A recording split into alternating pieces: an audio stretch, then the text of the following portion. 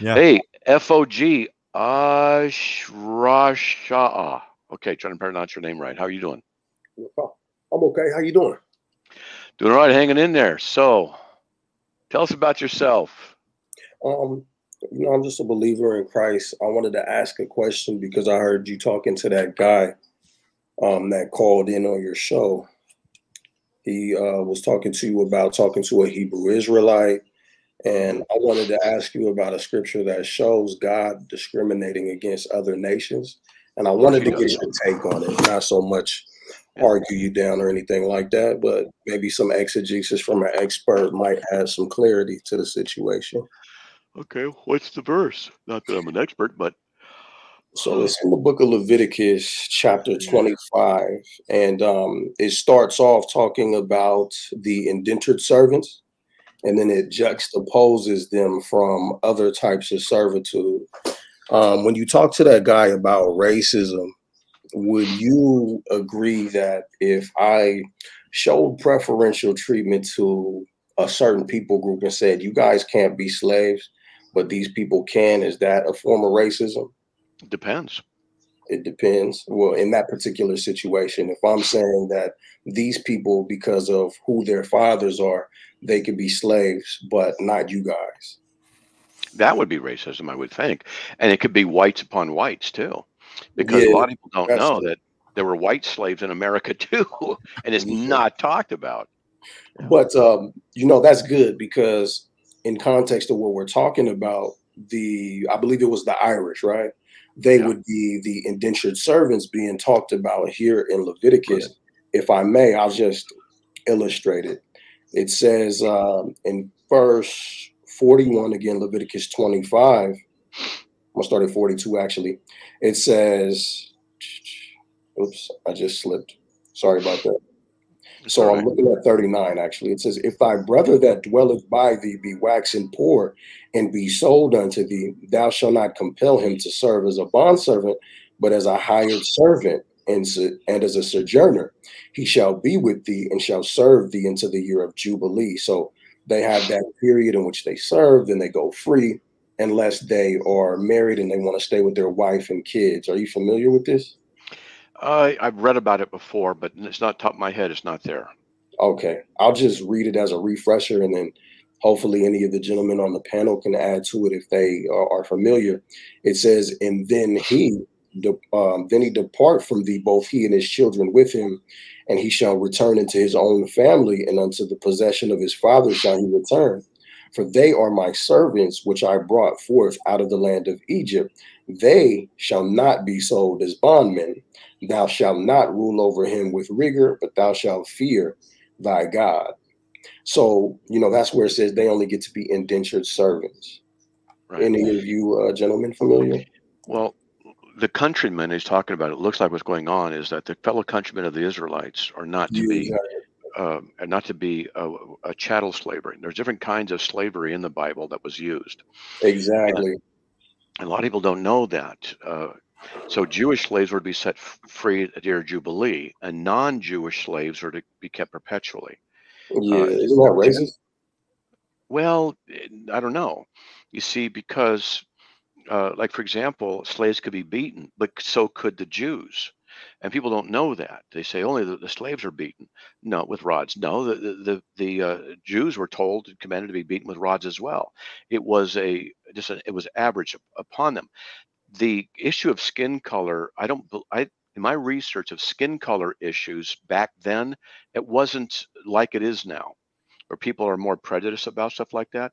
It wasn't that. It was more your culture, your ethnicity as a people group, like the Assyrians or the Jordanians or whoever. And you're from that area because there's often a mix of people within that. So they were more concerned with how you looked and how you spoke and things like that. And I would go ahead. No, I was just saying I agree. Like the concept of race that we have now is more so dealing with the color caste system that was Right. invented For sure. fairly recently, whereas, like you said, we're looking at different cultures. The way where we would determine race back then is by your father. So The same way Right. in Torah, the Israelites would present themselves by the house of their fathers, and that dictating their tribes. In like manner, they would discriminate against other people groups according to who their father was. Right. For example, there was even a time where the tribe of Benjamin were Israelites. There was a saying going around the nation that they needed to refrain from dealing with the tribe of Benjamin.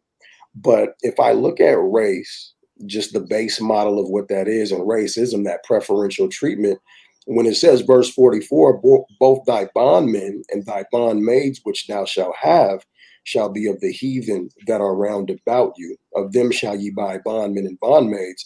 Moreover, the children of the strangers that do sojourn among you, of them shall ye buy, and of their families that are with you, which they beget in your land, and they shall be your possession.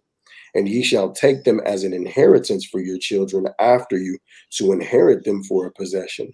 They shall be your bondmen forever, but over your brethren, the children of Israelites, thou shalt not rule over with rigor.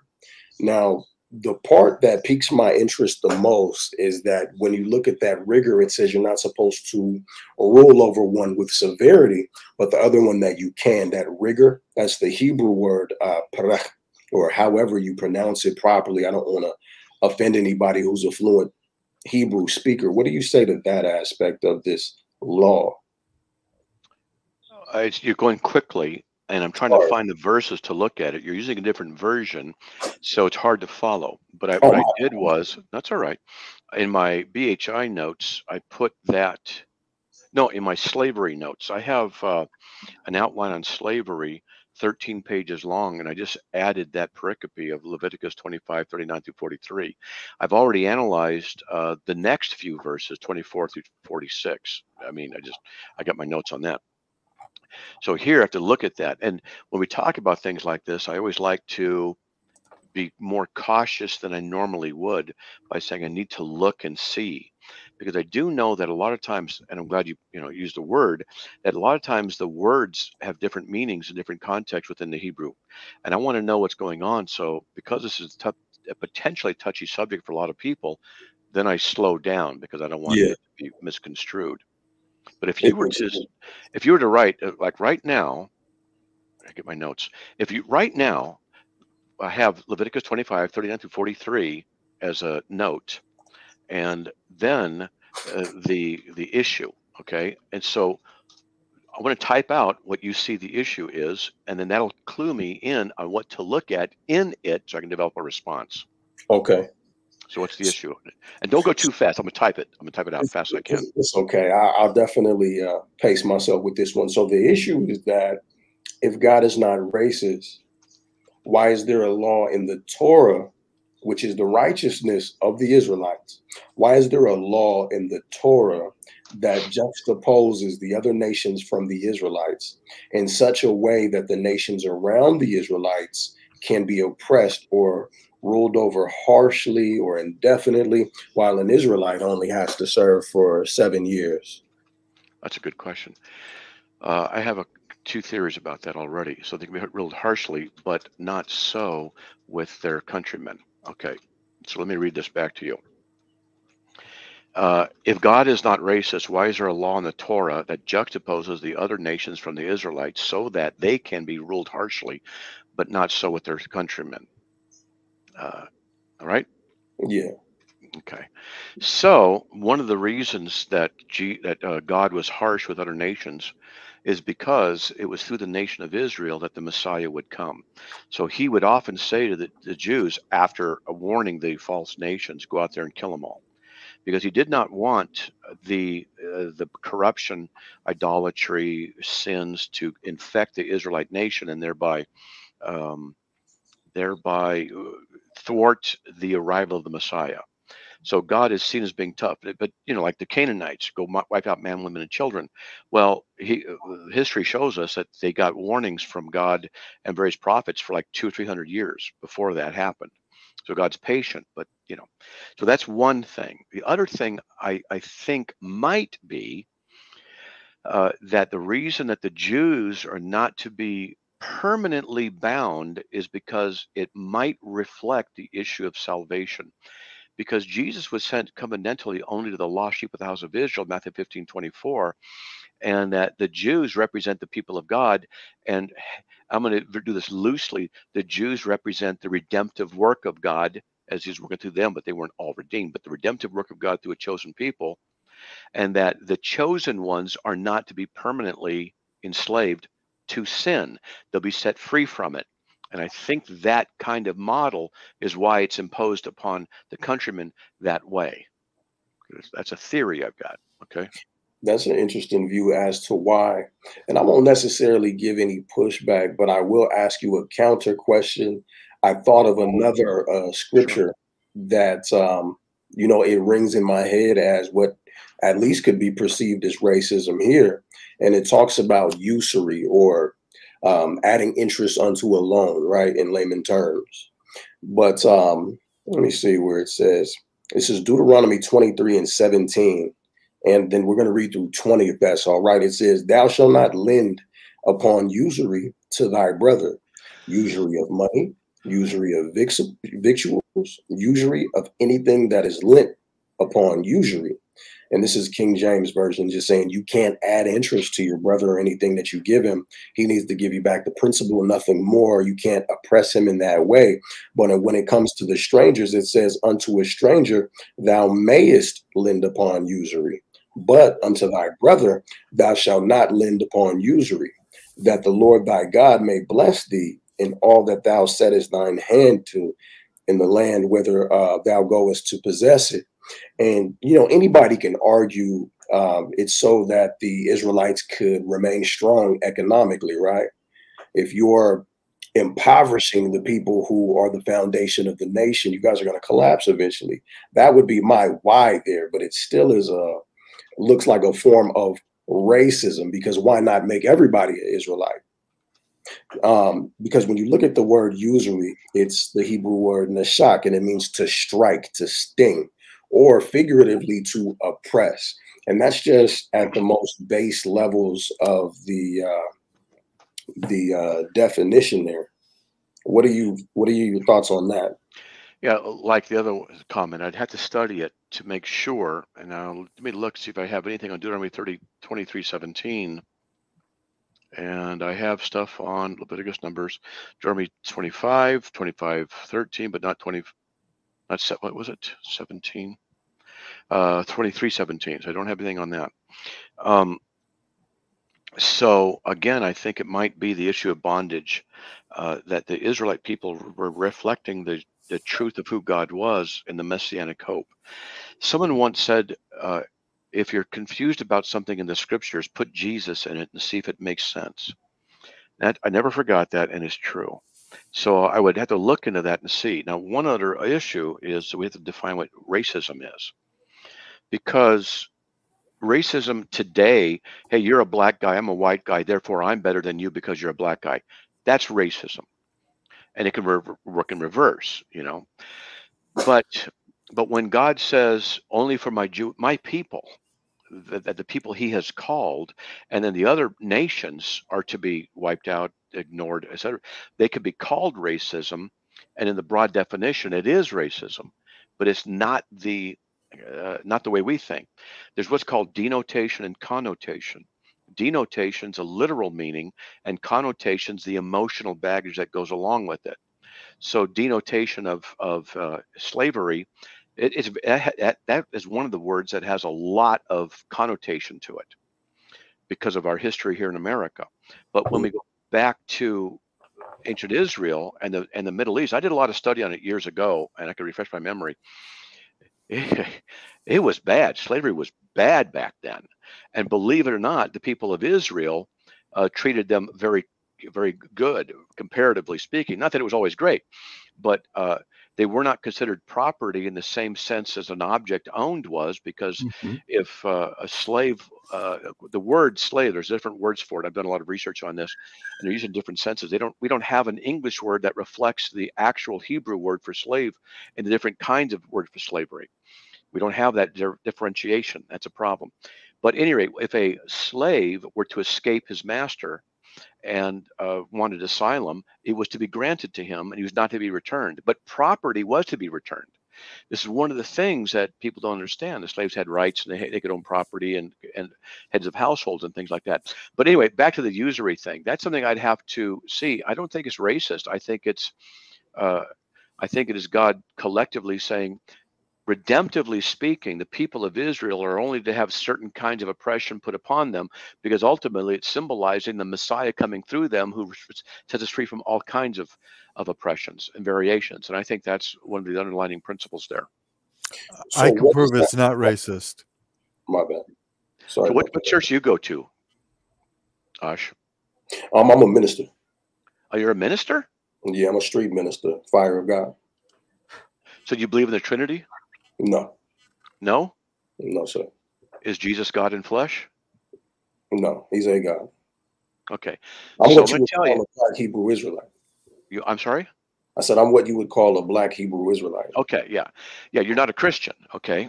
I follow Christ, but I'm not. I'm No, you not on don't. paper a Christian. No, you I don't don't. hold to those tenets. No, you. Um, But you know what? You're intelligent and articulate, and you're polite. I would like to keep in contact with you and discuss things with you. I You would know? like that very much. If I could, I want to ask one more thing. I'm Yeah. sure that you're of the school of thought that Isaiah 14 came to pass when the Israelites left Babylon, the one that was ruled over by Nebuchadnezzar. That again, I'd have to look in context to see. Okay, I would like to read it. And again, I don't want to hog it up. I like It's all a right. civil discourse. If anybody else wants to chime in, that'd be fantastic. So Isaiah 14 says, "For the Lord will have mercy on Jacob and will yet choose Israel and set them in their own land, and the strangers will be joined with them, and they shall cleave to the house of Jacob, and the people shall take them and bring them to their place." And this is the part that interests me the most What just verse? when it comes to analyzing the mainstream doctrine of what salvation looks like, right? It says, What "And the verse? house of Israel What will verse? possess them in the land of the Lord for servants and handmaids, and they will take them captives whose captives they were, and they shall rule over their oppressors." When you were talking about Deuteronomy, where we were just reading, and you were saying you would imagine that the way that slavery was to be governed, or servitude, for lack of better words, was to be governed under the Torah, that it might have something that was meant to reflect what was going to happen during the time of Christ. Now, this is saying that the Israelites are going to be receiving a salvation in which they will be going back to their land to rule over their oppressors and have them in the land of the Lord for servants and handmaids. Our impression of this text is that this will happen, as you mentioned, under Christ. And I think that the Torah reflects the way that that rulership is going to take place in the latter days as well. What are your views on that? I'd have to look at it to see. Are you talking about verses Isaiah 14, 1 and 2? 1 and 2, and reading down to 3. So Isaiah 14, 3 1 is through actually the most important part, but 2. What I would like, seriously, I'd like if you're to take all these pericopes that you've talked about and just cite them out and say, here's the issue, here's the claim, and then okay, email them to me. okay. But I can't promise I'll get to it right away. I got to preach on Sunday. I'm doing D-men stuff. My wife's health is not as good as it needs to be. I'm really behind in a lot of stuff, but I'm interested in this. And sometimes what I'll do in bed is just read for an hour before I go to sleep. So Okay. I can read stuff like this, but I want those. Here's what I do, okay? I'll just tell you flat out. What I do is I like it when people of different groups who disagree, I say, send that to me. Give me the verse, give me the argument, send it to me. That way I can go look at it in context and I write and I do research. And that's what I want to do. So if you were to do that, that would be helpful. And then give me your, and if you want, you'll have your email stuff too. You know, you can send me your contact information and stuff like that, and we can have some conversations. Yeah, I'll put it in the background. Fire of God classroom. at gmail.com. I'm gonna put it in the chat, that way you can just Yeah, copy if you put it in the private chat, we can access it. Like I just dropped the link. Oh, I see you put it there. Good. Yeah, it's right there. I dropped a link in there about Matt's section on slavery. There's 18 or 20 different articles that touch on some of the fine points you were talking about of servants, of your brothers, of foreigners, of sojourners, and different things like that. How it was practiced in the day. So Yeah, you can have access to all those articles in that section. Fire of God cleansed. Okay. There's one more scripture I'd like you to look at during your time. Deuteronomy 30 is very important. Verses Hold 1 on, through hold on, hold on. I gotta get to my notes to put that to write it in. Okay. So Deuteronomy, hold on. 30. Yeah, Deuteronomy 30, Okay. verses 1 through 7. In my courses, I call it the salvation clause. Okay. And so, okay, what do you say about that? So again, I call it the salvation clause because the Most High is apparently making a covenant with the Israelites, and he's telling them this is what happens if you keep the commandments. These are the commandments you need to keep. And here he's acknowledging that there are curses that will come if you don't keep them. So here he's talking about what happens if you want to get back on my good side. And here's what happens when you get on my good side.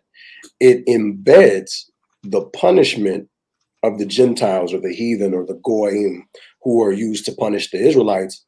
It shows a punishment that goes directly on those individuals. I'm going to read it.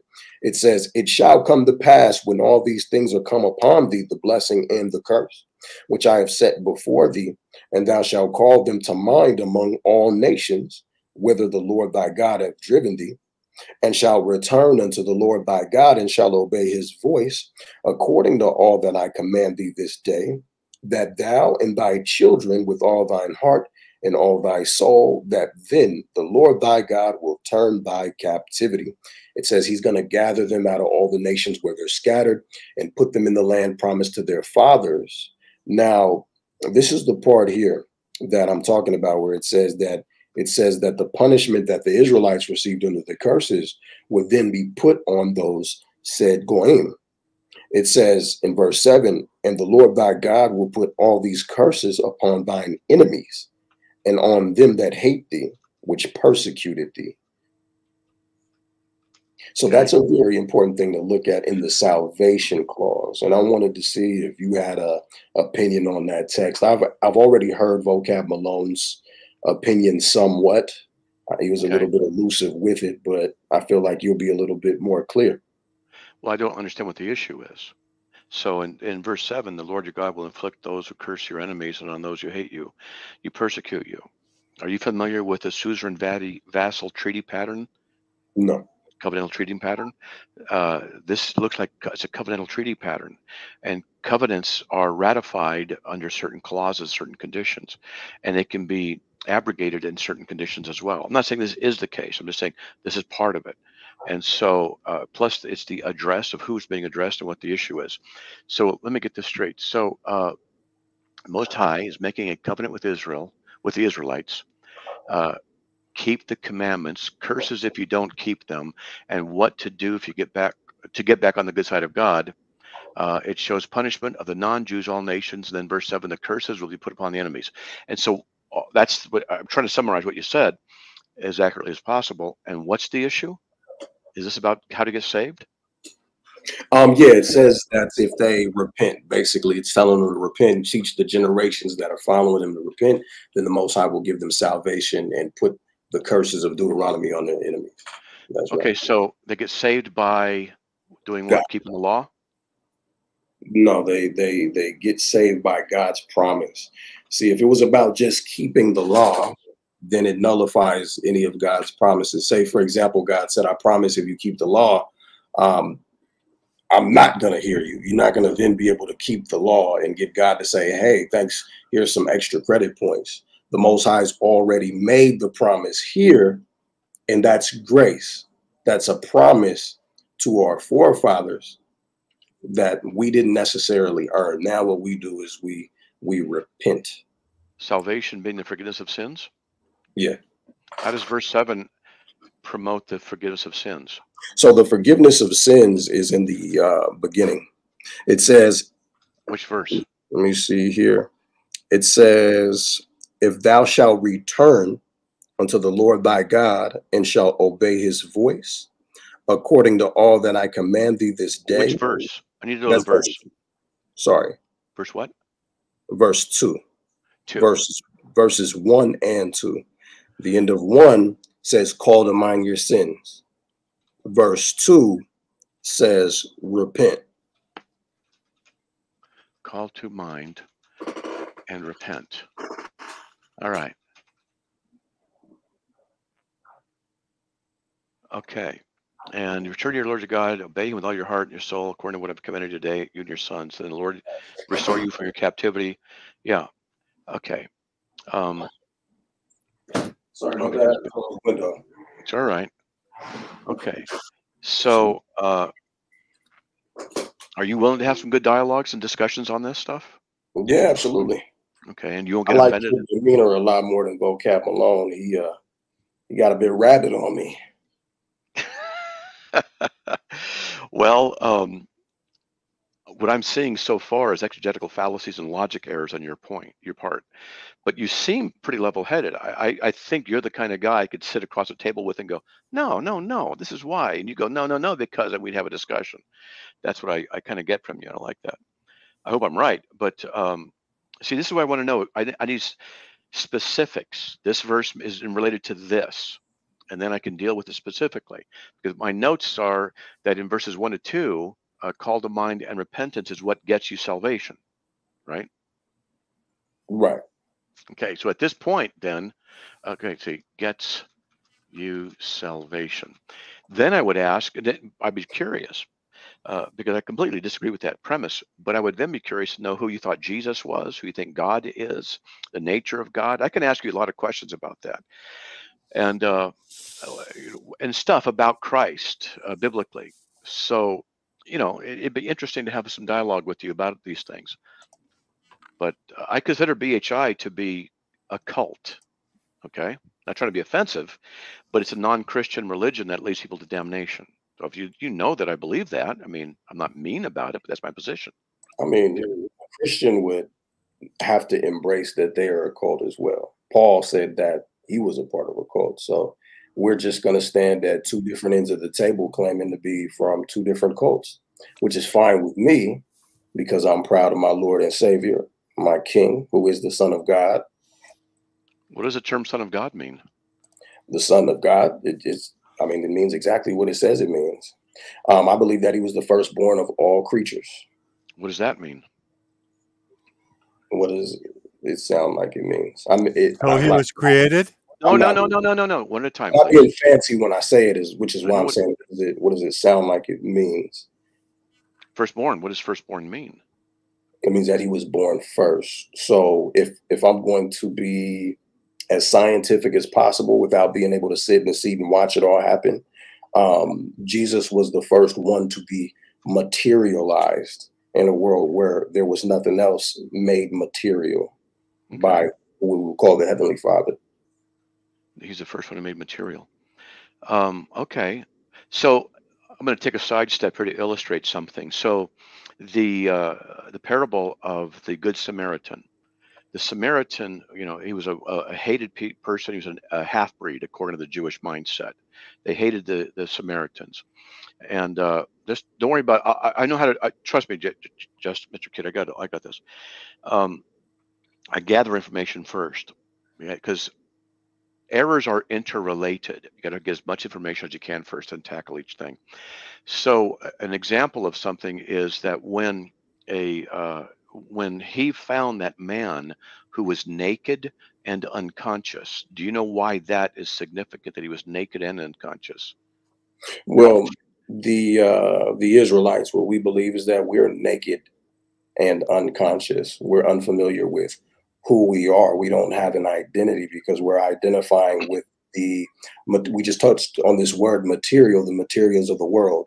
I would take that and parallel it with the prodigal son, where he gave up all of his substance And when he needed substance, the world didn't have anything to give him. So in that sense, we are naked, but we are unconscious in a sense where the scriptures say that if you wander out of the way of understanding, you remain in the congregation of the dead and you are blind, which is actually one of the curses of Deuteronomy.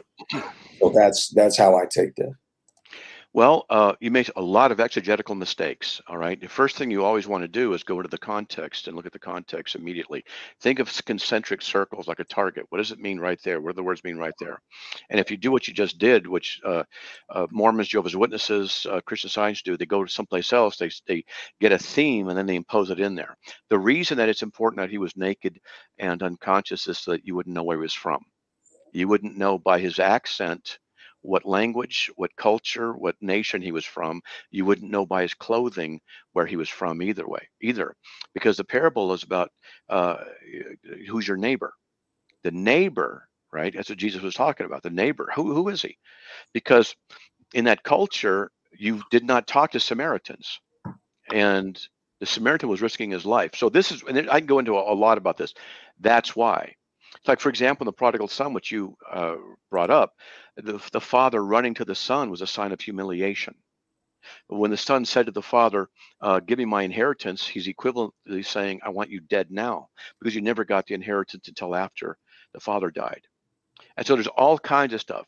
And so what you did, I'm just being polite with you, but what you did was you committed exegetical errors right away. And the reason you did that is because you're not aware of how to exegete scripture. And what it looks like you've been taught a thematic umbrella, and every sub thing has to be interpreted in light of that. And I could ask you questions. I bet you the more I got to know you and your position, I could ask specific questions theologically out of scripture that you wouldn't be able to answer, that you'd have a lot of problems with. It's always the case whenever I do this with someone. I would say that if someone is unfamiliar with the angle that you're coming from, when you're confident in what you're saying and the other person's just getting to know you, it's very easy to approach with a dialectic that will put you in a seat where you know exactly what you're talking about, but the other person doesn't. But the fact of the matter is that the scriptures say that under the new covenant, you won't have to teach every man his neighbor, saying, know the Lord. Why do I bring that up? Is because we're in a place where everybody's needing to be taught, know the Lord.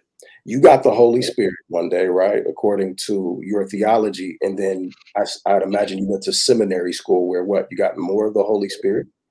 No, you got doctrinal footnotes. You got pointed towards certain books that you could read. You got pointed towards certain methodologies that other people had confidence in. So what I would want is show me where culturally I'm mistaking what I'm reading, as opposed to just telling me I'm mistaking what I'm reading. That's what I would welcome at this point. All right. So I'm going to ask you a question. Okay. Do you know what it means? You know what it means when a Grimmy snakes somebody on the wave and then the guy gets hydrocoffined? No, what's that mean? It means a young surfer out there with the waves, with guys who are more experienced. He crosses over him, over the more experienced wave, breaks polite etiquette, and then the other guy, had to go over the falls. He had to get hydrocoffined. The wave broke on him because of it. So that's surf talk.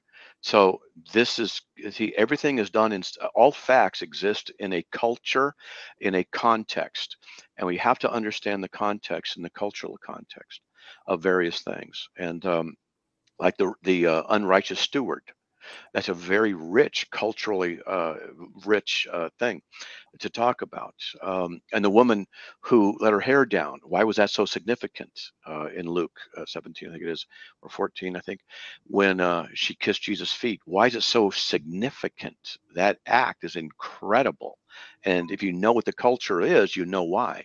Or why is it important to say when the man born blind could see, or he became blind, doesn't say whatever. But anyway, Jesus heals him. He says, I see men walking about as trees. There's a reason for that in that culture. And so covenantally, it's a theological thing. And I noticed that my answers are Christocentric, but yours are not. And Jesus Yeah. says in John 5:39 that you search the scriptures because in them we think you have eternal life, but it is these that bear witness of me.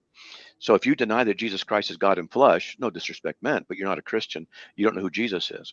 And the reason this is important is because Jesus is the one who reveals the Father. Matthew 11:27. He's the one who sends the Holy Spirit, John 14:26 and 15:26. So and the Holy Spirit bears witness of truth, John 16. So Jesus is the way, the truth, and the life. So if you have the wrong Jesus, you'd be wrong about everything else. It says Jesus is the one who opens the mind to understand Scripture, Luke 24:45. So if you have Jesus wrong, and that's why I said, what's the term Son of God mean? And you said, well, it means what it means. It means Son of God, but that doesn't answer the question. See, if I were to say to you, does the term Son of God mean he's not God? That's generally what they say. I mean, it is written in your law, ye are gods. So Ben Elohim, it means son of God. There's no way to read that and say what it means unless I'm going to read into what I believe it means doctrinally. So what I'm saying is we're kind of sitting here at this table where you're saying, no, you have it wrong doctrinally. And I could sit here equally and say, no, you have it wrong doctrinally. Like, say, for example, you told me culturally I'm missing something about the Samaritan, and you told me that definitively it means that the man being naked and unconscious himself means that no one would know where he came from, unless I misheard you. That's correct. Right. So when I read the text, and I'm just going to read it at face value, I can see culturally that we're talking about a wall of partition that may be being torn down here, because the Samaritans, there are people who the Israelites used to deal with. Are you familiar with when the Northern Kingdom brought the land of Samaria? And then later on, they were told not to deal with the Northern Kingdom anymore, to leave him alone because he's joined unto idols. Yeah, that was a long time ago. But what Jesus is doing here is talking. But you see, the man said previously, and who is my neighbor? So Jesus is answering the question, who the neighbor is. He said, a man was coming down from Jerusalem to Jericho. It was a very dangerous road. Fell among robbers, stripped him, beat him, leave him half dead. A priest is going down the road. A priest was just coming down from that area because that's where the priesthood work was. And if he were to step within a certain distance of the body, if it was dead, then he'd become unclean. He's got to go back up the hill and offer sacrifices. So he goes by on the other side of the road. He's not being a true neighbor. This is all culture. It's all culture. It's all cultural. Right. Culturally, also, there's the aspect where the priest is supposed to be held with a very high regard. So the people who robbed him didn't care about him, but the stranger did. Right. The priest is supposed to be held with a very high regard because he's supposed to look after the people. So they're not looking at themselves the way that they're supposed to be. But this stranger, he looks at him a certain way. So, yeah, I understand culturally, and I understand that there are certain things that will transcend what was happening at the moment when Christ says this is what needs to happen going forward. So you've told me that my views aren't Christocentric. Is that how you put it? They're not Christocentric, and you don't understand the cultural context. I can turn you on to a book where a guy did the research, and others have done research. Like what Hebrew? No, because Christo's not Hebrew. So what culture am I estranged from? The biblical context and the historical context, so you can understand what's going on. Well, there's a separation Hebraically from what's going on Greek, right? Like you have the very physical Hebrew language, and then you have the very obscure Greek language. So culturally, there can be some variances there when you're looking at the text. But what I'm saying is that despite languages are different, but they had Greek, Latin, and Hebrew being spoken there, and most people probably spoke all three. But what are we reading in the New Testament? What I'm saying is that there are Hebrew understandings that you can gain when you look at the New Testament. If you read back into the Old, you can gain an understanding of what's happening from a Hebraic lens. Absolutely. But you can't get a Hebraic understanding by just looking at the Greek. So that's why I'm saying, like, what cultural aspect are you saying that I miss? Because you don't know the cultural aspect. I'm sorry? You just don't know the cultural aspect. I didn't either until I studied it from experts who have studied it. I'm sorry? Which cultural aspect? Well, for example, here's another one. How was a Samaritan risking his life by helping that guy? How was he risking his life? Which is not said in the text, but he was. You know how? For one, I'd say which cultural aspect. I still want to know that. But the Sumerians, again, I did mention this earlier, that the Sumerians and the Samaritans. The Samaritans, thank you for correcting me on that. The northern kingdom of Israel, the remnant of them that were still there, they were known not to deal with the Judeans at the time because there was an intertribal warfare that took place over hundreds of years. We're And talking like about the parable. in the Bible, the Most High said, don't deal with Ephraim. He's joined unto idols. So there's a lot of history of animosity there. So you're saying it's not written there in the text. I'd say either of us could draw from what we understand about what was going on between those two sects. Yeah, that's background information right here. I have right my own. here. Yeah, right here. Well, how is the Samaritan risking his life? Well, if there's intertribal warfare, just starting off with the intertribal warfare, if there's intertribal warfare, and then the Most High is telling the Judeans, don't deal with the Samaritans or don't deal with the northern kingdom. That's before they were called Samaritans. Don't deal with Israel because he's joined unto idols. If they are enemies for the sake of the doctrine, then that could tell us that there's animosity between these two groups. So how's he risking his life by helping this guy? If there's intertribal warfare, that could be a way that the man is risking his life. First thing you do is go to the text. And he took him to an innkeeper and said, look, here, take care of him. I'll be back. That's how he's risking, because the man is going to be, his family will miss him. And if they track where he was and they find out that he was at an inn, and then because the Jews would go to this inn and say, oh, who brought him in? Oh, a Samaritan did. They're going to instantly want to have vengeance, most probably on the Samaritan, because they hate Samaritans so much they can't even think clearly. This is all culturally normative. When the men walked around like trees, the reason that's important is because when the blind man started seeing the men, because in the culture, what people would do is walk up into the hills. I've been to Israel twice, and there's a lot of hills up there in a lot of places. They'd walk up into the hills and get twigs off of branches. They bundled them up. Then they would crawl underneath them and then lift them up on their backs, and they'd walk them down the hills to sell them in town. Men walking about as trees. So just a lot of stuff like that. And in the culture, a woman could be divorced for letting her hair down in public and things like this. So these are things that help. And there are people who've studied this from ancient documents and go over there, and the culture's unchanged and stuff like that.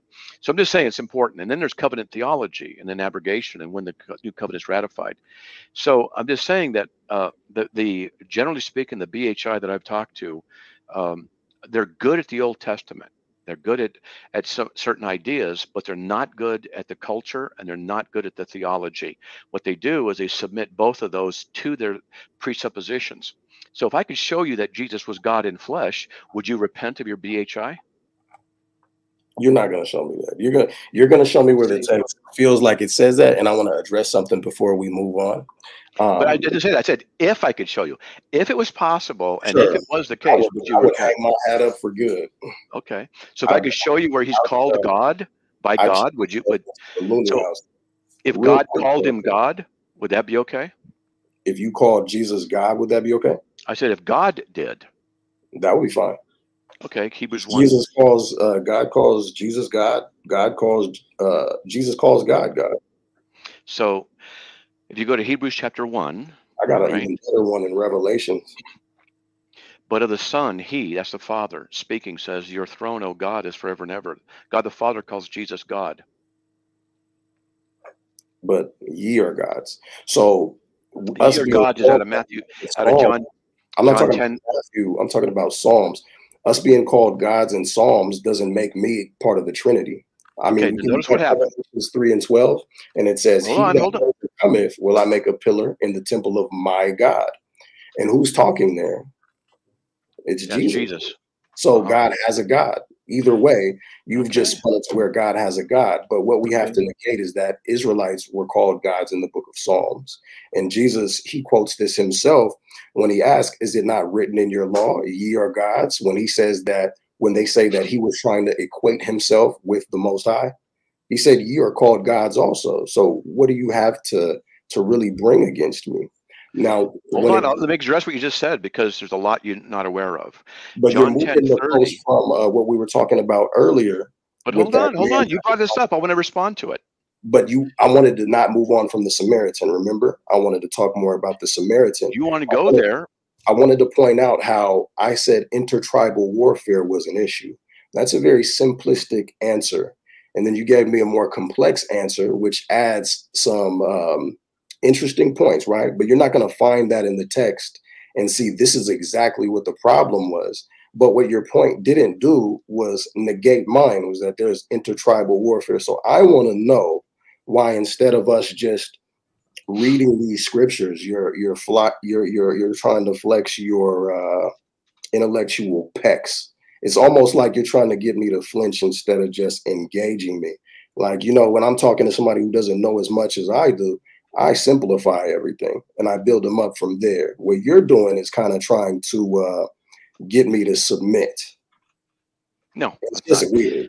No, because we were it's having a different conversation moments ago where you weren't comfortable.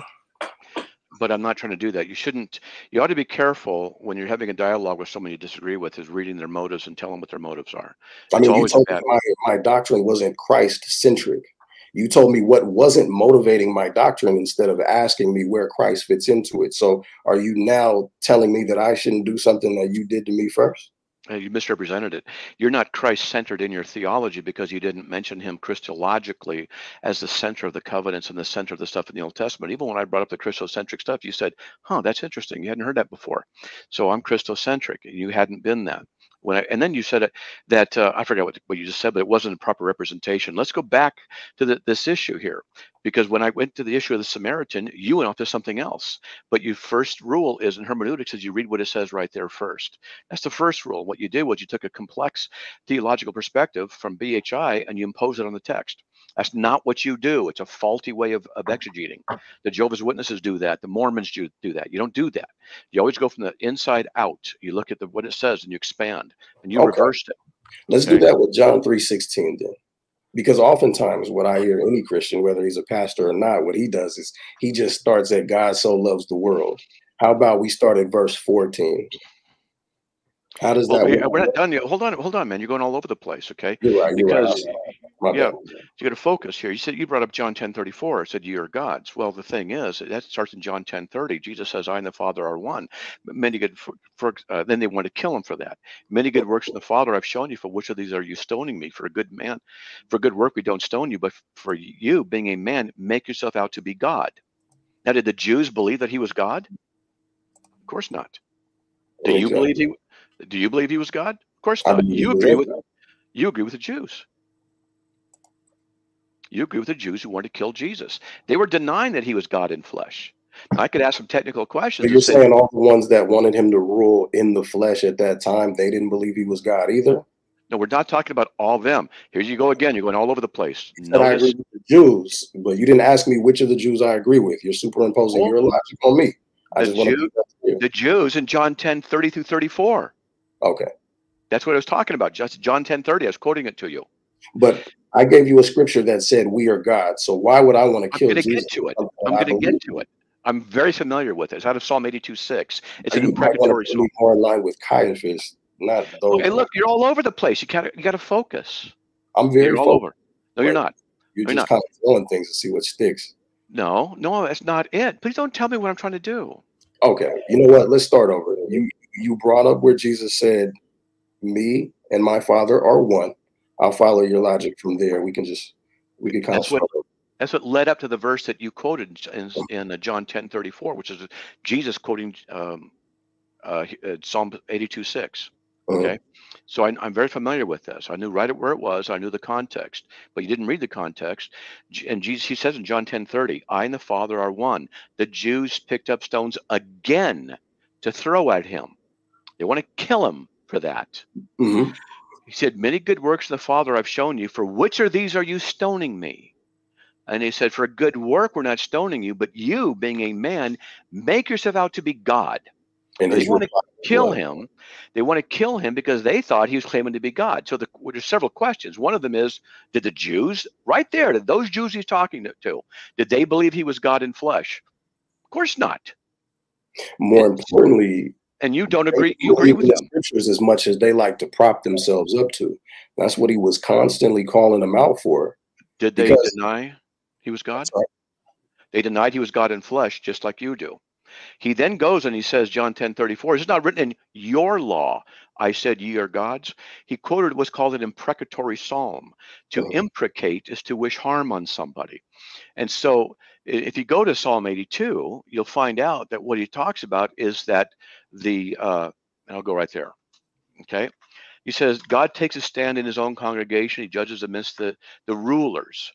How long will you judge unjustly and show partiality to the wicked? He's talking about the unrighteous judges of Israel, and that they had the power of life and death.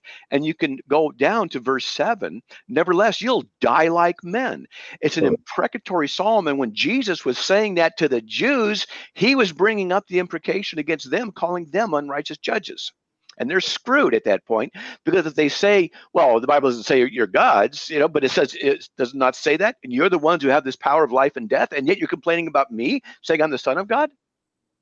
Because why did they want to kill him? Because the term Son of God in the context meant he was God. And you can go to John 5:18 for that. And so you're saying when Jesus says that him and the Father are one, means that he is God, definitively. Well, it's the Shema. Hear, O Israel, the Lord our God is one. He says, I and the Father are one. They want to kill him. Why would they want to kill him? Notice what happens. They said they pick up stones again to throw at him. Well, if you do research, you'll find out that if you go back in John, the very next place previous place where they wanted to kill him was in John 8:58. Before Abraham was, I am. They pick up stones again to throw at him. They want to kill him, but he hid himself. And then the next place of them stoning him is John 10:30 through 34. They want to kill him. Now, here's a question. What was it that Jesus had said? Show me the verse. That what he said is where the Jews thought he's claiming to be God. Because if you can't answer it, it means you don't understand the theology, don't understand what the Jews thought, don't understand what Jesus was teaching. You won't understand the text. You just illustrated that there were more than one point. Yeah, there is. For one, so why would I pick one? You pick one you want, but there's lots of questions that are related to this. Why would I pick one point as to which one? If there were a few, I would pick each of those points. But what I would look at and say is that from my view, he wasn't wrong in what he said. They were wrong in the way that they were analyzing the situation in their carnality or their lack of understanding. So they were denying he was God. Still, how Jesus's statements makes him God. And I'm really wanting you to harp on how him saying me and the Father are one, because that was the first point you made. How does that make him God? Because it's referring back to Deuteronomy 6:4. Hear, O Israel, the Lord our God is one. He says, I and the Father are one. Now, wait a minute. Would you say that you and God the Father are one? Yeah. I'd even agree with Paul where he said being many are one. So right? When Jesus is saying it, does that make you a part of the Trinity because the body of Christ is all one? No. No. And so what was it that Jesus was saying, and why was he saying it that caused him to think he's claiming to be God? Because he doesn't do anything that the Father doesn't do. What he sees the Father do, he does. He doesn't do anything unless the Father tells him to do so. John 5:19, John 5:30. That Enoch walked with God, I would imagine. Okay. So how is it Jesus can do whatever he sees the Father do? Because he's given the power to do so. So he has all authority in heaven and earth, right? Given to him, not take it for himself. That's another issue. So he has all authority in heaven and earth. Does he forgive sins? Yes. Well, as a matter of fact, that's a good point to go from. So when you're done with this point, I want to take it to somewhere where we can kind of look at it from a different lens. Same subject matter. I can go all over, all kind of directions. Let's go to Isaiah. The thing is, but I'll say he has all authority in heaven and earth, and he forgives sins. And Jesus says, "Come to me, and I will give you rest." Matthew 11:28. And he also says, "Ask me anything in my name, and I will do it." John 14:14. So shouldn't you go to Jesus and ask him to forgive you of all of your sins? This is crazy. It's just crazy hearing it from this point. I don't want to gaslight you and make you feel like it's all right. I'm saying that you are, but just the idea that because Jesus can forgive sins means that he is God is crazy, because we're given the ability to forgive. Nope. Yes, we are. We can't forgive sins in the capacity that God has, but the same way that we have power over life and death, we can give life by forgiving. And No, it's we don't crazy forgive that sins.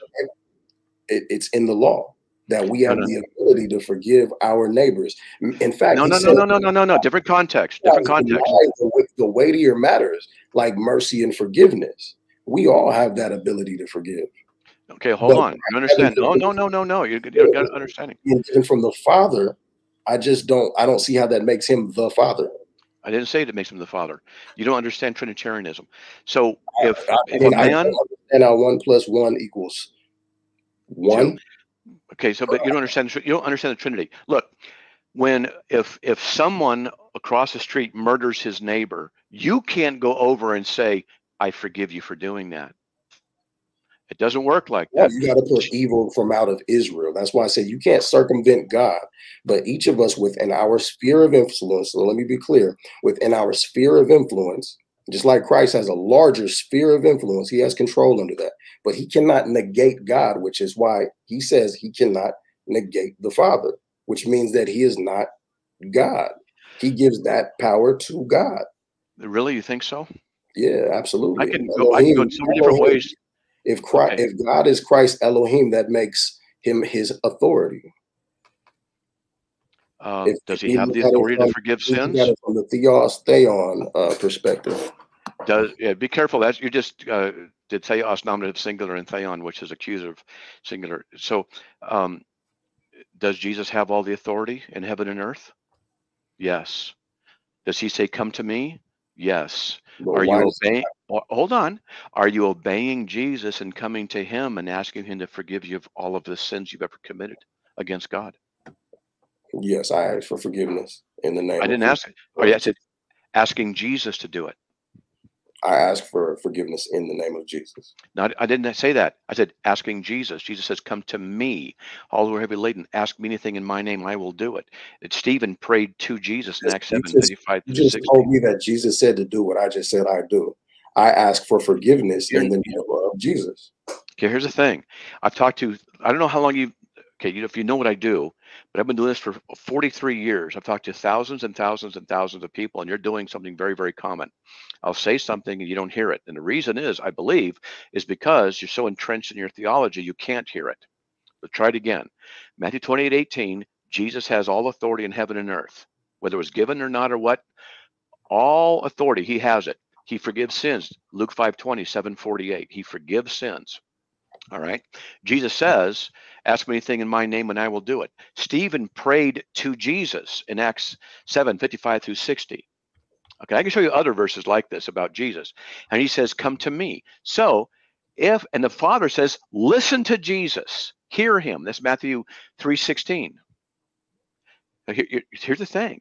If the Father tells us to listen to Jesus, Jesus says, come to me, and Jesus can forgive all sins, then shouldn't you go to the one who has all the authority and ask him to forgive you of all of your sins? Shouldn't you? Shouldn't you go to Jesus and ask him?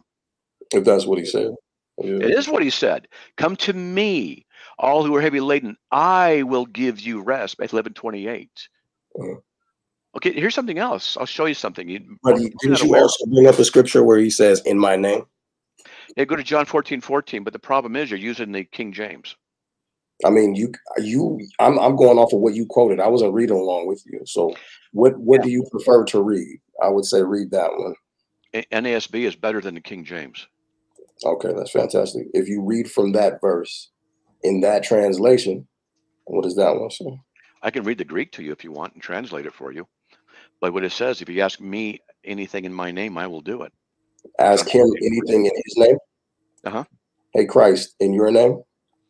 Ask Jesus anything in Jesus his name. Christ, in your name. Ask it. You come to him like that.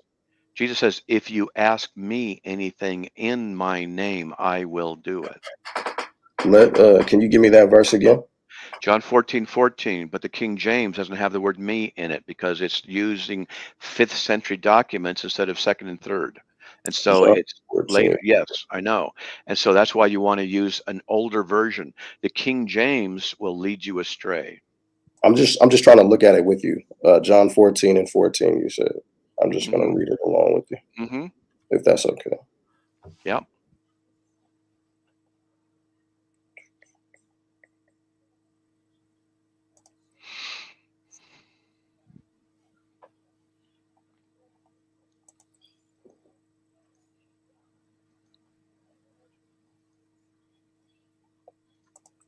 Just 1 second.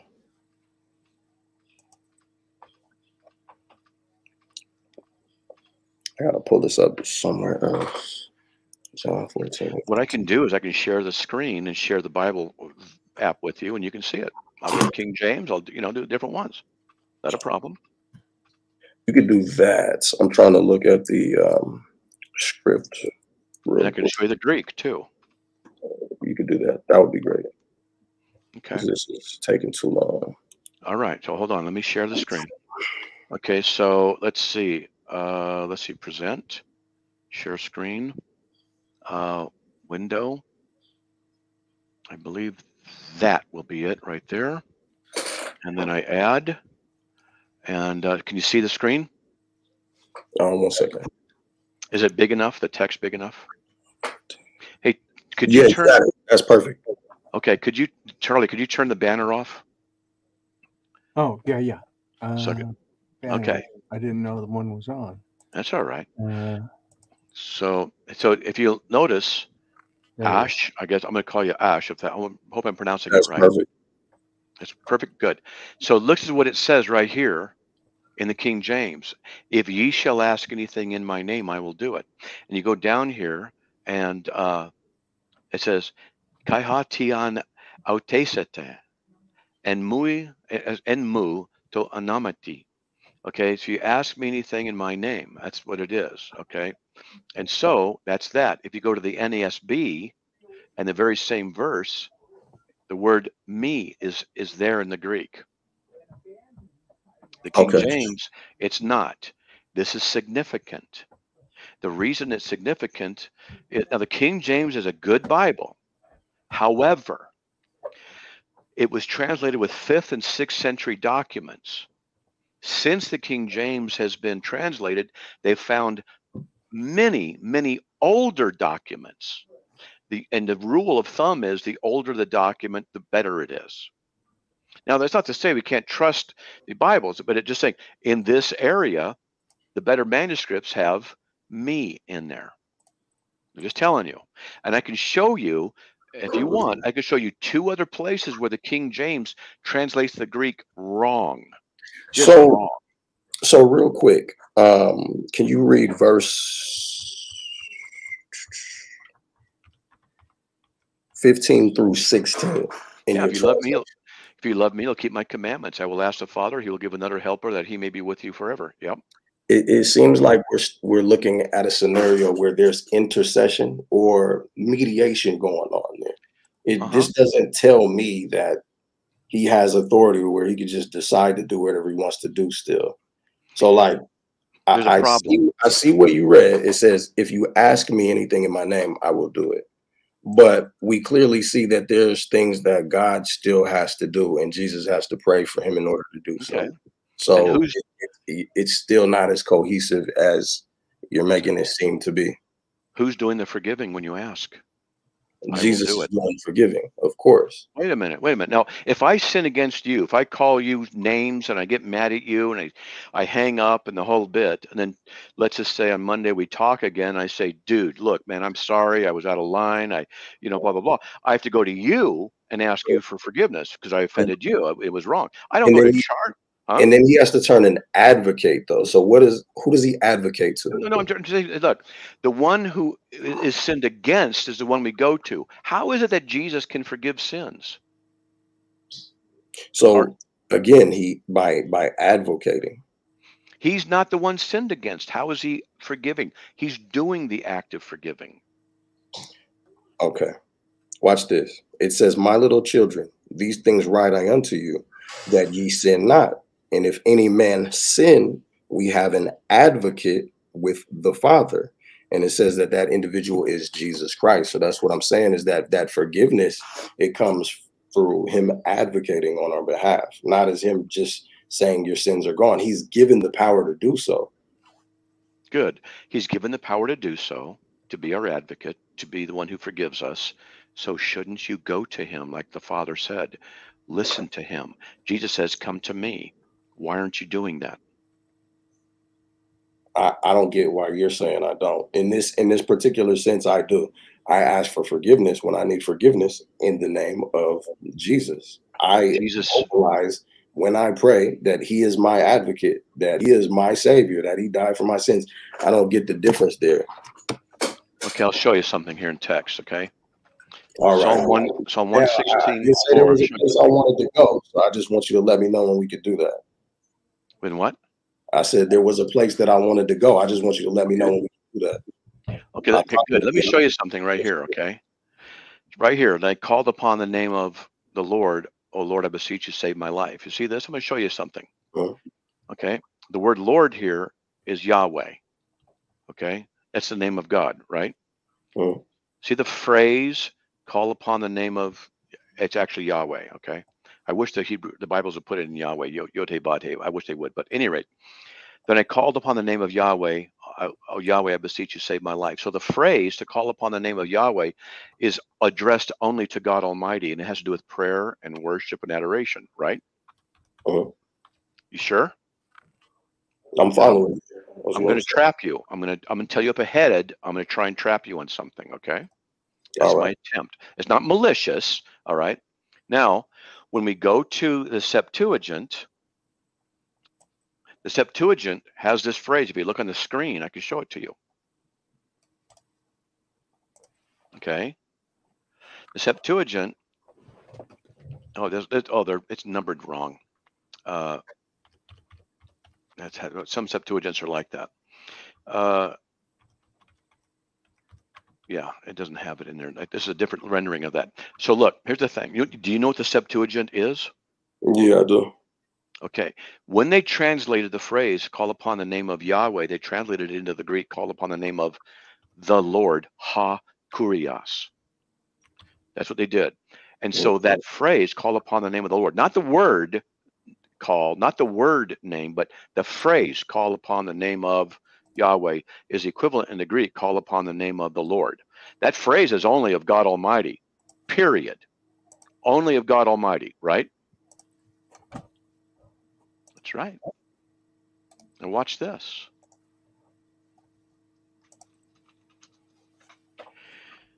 To the church of God, which is at Corinth, to those who have been sanctified in Christ Jesus, saints by calling, with all who in every place call on the name of the Lord Jesus.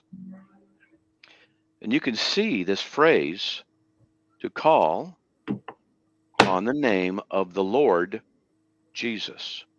Why would Paul the Apostle use a phrase, a Greek phrase from the Septuagint, that is only in reference to God Almighty? Why would you apply it to Jesus? You're talking about the word Lord in the Greek. The phrase, call upon the name of the Lord. The phrase is a reference to prayer, worship, adoration to God Almighty. The Jews, call upon the name of Yahweh. The Jews translated it into the Greek, call upon the name of the Lord. That's what this phrase is. Call upon the name of the Lord. See? What I'm saying is, in that text that you just went to, not the one in the Septuagint, the one where you're saying they're calling Jesus, are you saying that they're calling him Kyrios? Is that what the hang-up is? The phrase, no, Paul the Apostle is saying to the church that calls on the name of the Lord Jesus. Okay. And why is Paul trying to say is what's your point? What's the discrepancy that I'm supposed to be dealing with? Why is Paul the Apostle using that phrase right there, which I've got it highlighted? That phrase, call on the name of the Lord, is a phrase used only of God Almighty. Why is it in reference to Jesus? Okay, so to the church of God, which is at Corinth, to those who have been sanctified in Christ Jesus, saints, by calling with all who in every place call on the name of our Lord Jesus Christ, their Lord and ours. Why not? He's the King. He's our Savior. The phrase, call upon the name of the Lord, is of God Almighty. Is it? Yes. It just says Kyrios. I don't, you're saying because in the Septuagint, it says Kyrios in this verse that it means the name of God Almighty. Okay. I don't get that. Why isn't it Yahweh? What's the Greek equivalent? It's Hebrew right here on the left. That's the Hebrew. Right. Okay. And I call on the name of the Lord. Okay. In the Hebrew, it's called on the name of Yahweh. That's what it is in the Hebrew. The Jews, when they translated the Old Testament, this phrase occurs here in other places. They translated it into the Greek, call upon the name of the Greek, the Lord, ha kurios. It says kurios both times, is what you're saying. Yeah, kurios is the word for Lord in So Hebrew, Greek. It says, "Curios, O Curios, I beseech you, gracious is Curios." No. So what does it say in those other incidences? Look right here. Read all the way to 5. Look what it says. Yeah. Then I called on the name of the Lord. O Lord, I beseech you, save my life. That's now what read it in the Greek all the way to 5. How many times does Curios come up? It just comes up twice. It just comes up twice. What about in 5? I'm trying to see it. I'm sorry. In 5 also, gracious is the Lord. I can't analyze it the way that you are. That's all right. So the word, it's Yahweh that occurs. But look, the phrase, then I called on the name of Yahweh. And then this is how he did it. Oh, Yahweh, I beseech you, save my life. So it's a prayer. What's the word for Lord in verse 5? It's Yahweh. Okay. I don't think you have much of a point there. I think that might be more political than anything else. But I can research that on my own. I can admit you showed me something very interesting to look into, but it still doesn't change my view. Like it still looks like you're hoping for Christ to advocate on your behalf in each of the instances that you pulled up. So what I'll do is I'll write this down to look at it. And then we can revisit it again when we revisit the other scriptures that you had no adequate answer for that I asked you about.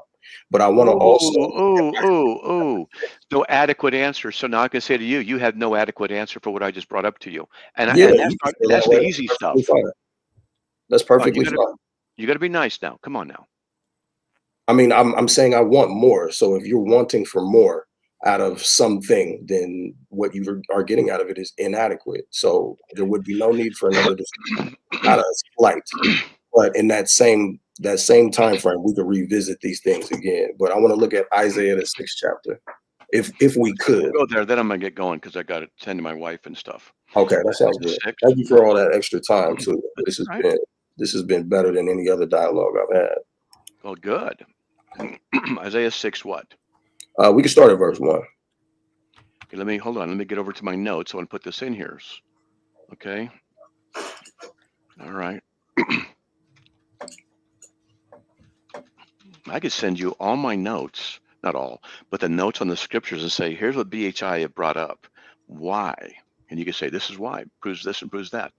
Okay, so Isaiah 6, 1 and 2. Let's start at verse 1. Okay.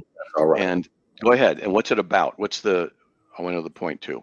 So it's a vision that Isaiah is having. Okay. And it's an important vision to me because, well, you'll see why. Is it okay if I read it? I can see it. Sure. It says, in the year of King Uzziah's death, I saw the Lord, and I'm sure you and I will both agree that's talking about Yahweh, sitting on the throne, lofty and exalted. So that's the Most High. That's the creator of heaven and earth sitting on his throne, with the train of his robe filling the temple. Seraphim stood above him, each having 6 wings. With 2 he covered his face, and with 2 he covered his feet, and with 2 he flew. And one called out to another and said, Holy, holy, holy is Yahweh of hosts. The whole earth is full of his glory. And the foundations of the threshold trembled at the voice of him who called out, while the temple was filled with smoke. I'm going to get to the point here. If you could scroll down just a little bit, we're going to read all the way up until verse 7. There you go. It says, woe is me, for I am ruined because I am a man of unclean lips, and I live among a people of unclean lips. For my eyes have seen the King, the Lord of hosts. For my eyes have seen the King, the Lord of hosts. So again, he's isolating the Most High All right. Now in verse 6, it says, then one of the seraphim flew to me with a burning coal in his hand, which he had taken from the altar with tongs. And he touched my mouth with it and said, behold, this has touched your lips, and your iniquity is taken away, and your sins forgiven. Who does this seraphim signify, in your opinion? I don't know. Okay. Any other serpentine creatures likened under Christ in the Torah that you can think of? Well, you know, the devil, obviously, but yeah. What about the serpent in the wilderness? Because we talked about John 3:16 and how the context starts at 14 more so. I'd say start a little higher would be even better. But John 3 and 14 talks about the serpent that was raised up in the wilderness on a staff by Moses, and he bit the Israelites and saved them. Right. So I'm saying that this is something that's pretty common when referring to Christ. There's also a prophecy that talks about how a serpent was going to come from the loins of David, essentially. And I believe Isaiah the 14th chapter, but I don't want to digress. It says that he touched my mouth with it and said, behold, this has touched your lips, and your iniquity is taken away, and your sins is forgiven. Christ is given the authority to forgive sins, right? Or was there someone who had that authority before him? I wouldn't say that he had the authority there. It doesn't say he had the authority. Okay. I just wanted to make sure that that we grab that, because when you look at the book of, I believe, Numbers, there's a foreshadowing of Christ being lifted up as a serpent in the wilderness and saving the Israelites. Maybe that's something that we can revisit in our future dialogue. Sure. But then you have to be able to analyze, why would he take a hot coal? What's the coal represent? Where's the furnace? Tongs, and put it on lips, and that's what forgave him? No, something else is going there. Yeah, it's very, I don't think it's about the coal. I think it signifies something different. But what I'm looking at is the real conduit there is the serpent. Well, the seraphim is a serpent? No, you don't make that mistake. Don't make that mistake. Okay. A seraphim is a type of angel. There's cherubim, seraphim, archangels, powers, principalities. It's a supernatural being, but don't just say it's a serpent. Okay, it's a different word. So that would be not good. So do you admit, though, that he saw Yahweh? I want to be very clear. It is a serpent, whether it's of an angelic sort or not. The word seraph, it's talking about a fiery serpent, a poisonous, fiery serpent. And so that is the point that I'm coming from. And I don't want that to be lost on anybody who might listen to this in the future. Yeah, you got to be careful what's called illegitimate totality transfer. What that means is a single word can have multiple meanings in different contexts. A single person can learn the entire vocabulary of Hebrew as it was spoken back then, but not so with Greek. It's too vast of a language, unless you're idiot savant, Right. Like if you look at an im, that could just mean, that's going to mean plural. But if you look at an aim, that's going to be more so of a duality. I understand that. But when I look at it, I'm just saying that seraphim has been used as a fiery serpent 3 times, fiery twice, seraphim twice, serpent, fiery serpent, poisonous serpent, majestic beings with 6 wings, human hands or voices. So it has different meanings. So you got to be careful not to take a meaning over one place and transfer it to here, because here they have wings. Serpents don't have wings. So look, here's the thing. When I ask you, you said, did Isaiah actually see Yahweh? This is a vision, and it says that he sees the Lord in this vision. Nobody's actually going to see the Most High face to face. Are you sure? Except Moses. Moses, Numbers 12, 6-8, he beholds the form of Yahweh. So did Moses actually see Yahweh? He saw his back physically. That's Exodus 33:20. So you can't see my face, but no man can see me and live. Exodus 33:11, and then 33:20 saw the backside. But How about this? Let me show you something. Okay, I'm just curious. Real quick, before you move on, what I was trying to pose with that text was what I want you to be able to explain to me when we talk again, if at all possible, is why is that serpent juxtaposed from the Most High? And that is with my understanding that that serpent represents Christ. Why are they not one and the same? Are you would have to kind of tell me Oh, all of those seraphims are different aspects of the Most High. okay. So And that you're would kind of saying contradict the Trinity. the seraphim slash serpent represented who? Jesus? Christ. Okay. Right. Okay. Well, then what does the coal represent? Picked up with tongs and white on his lips.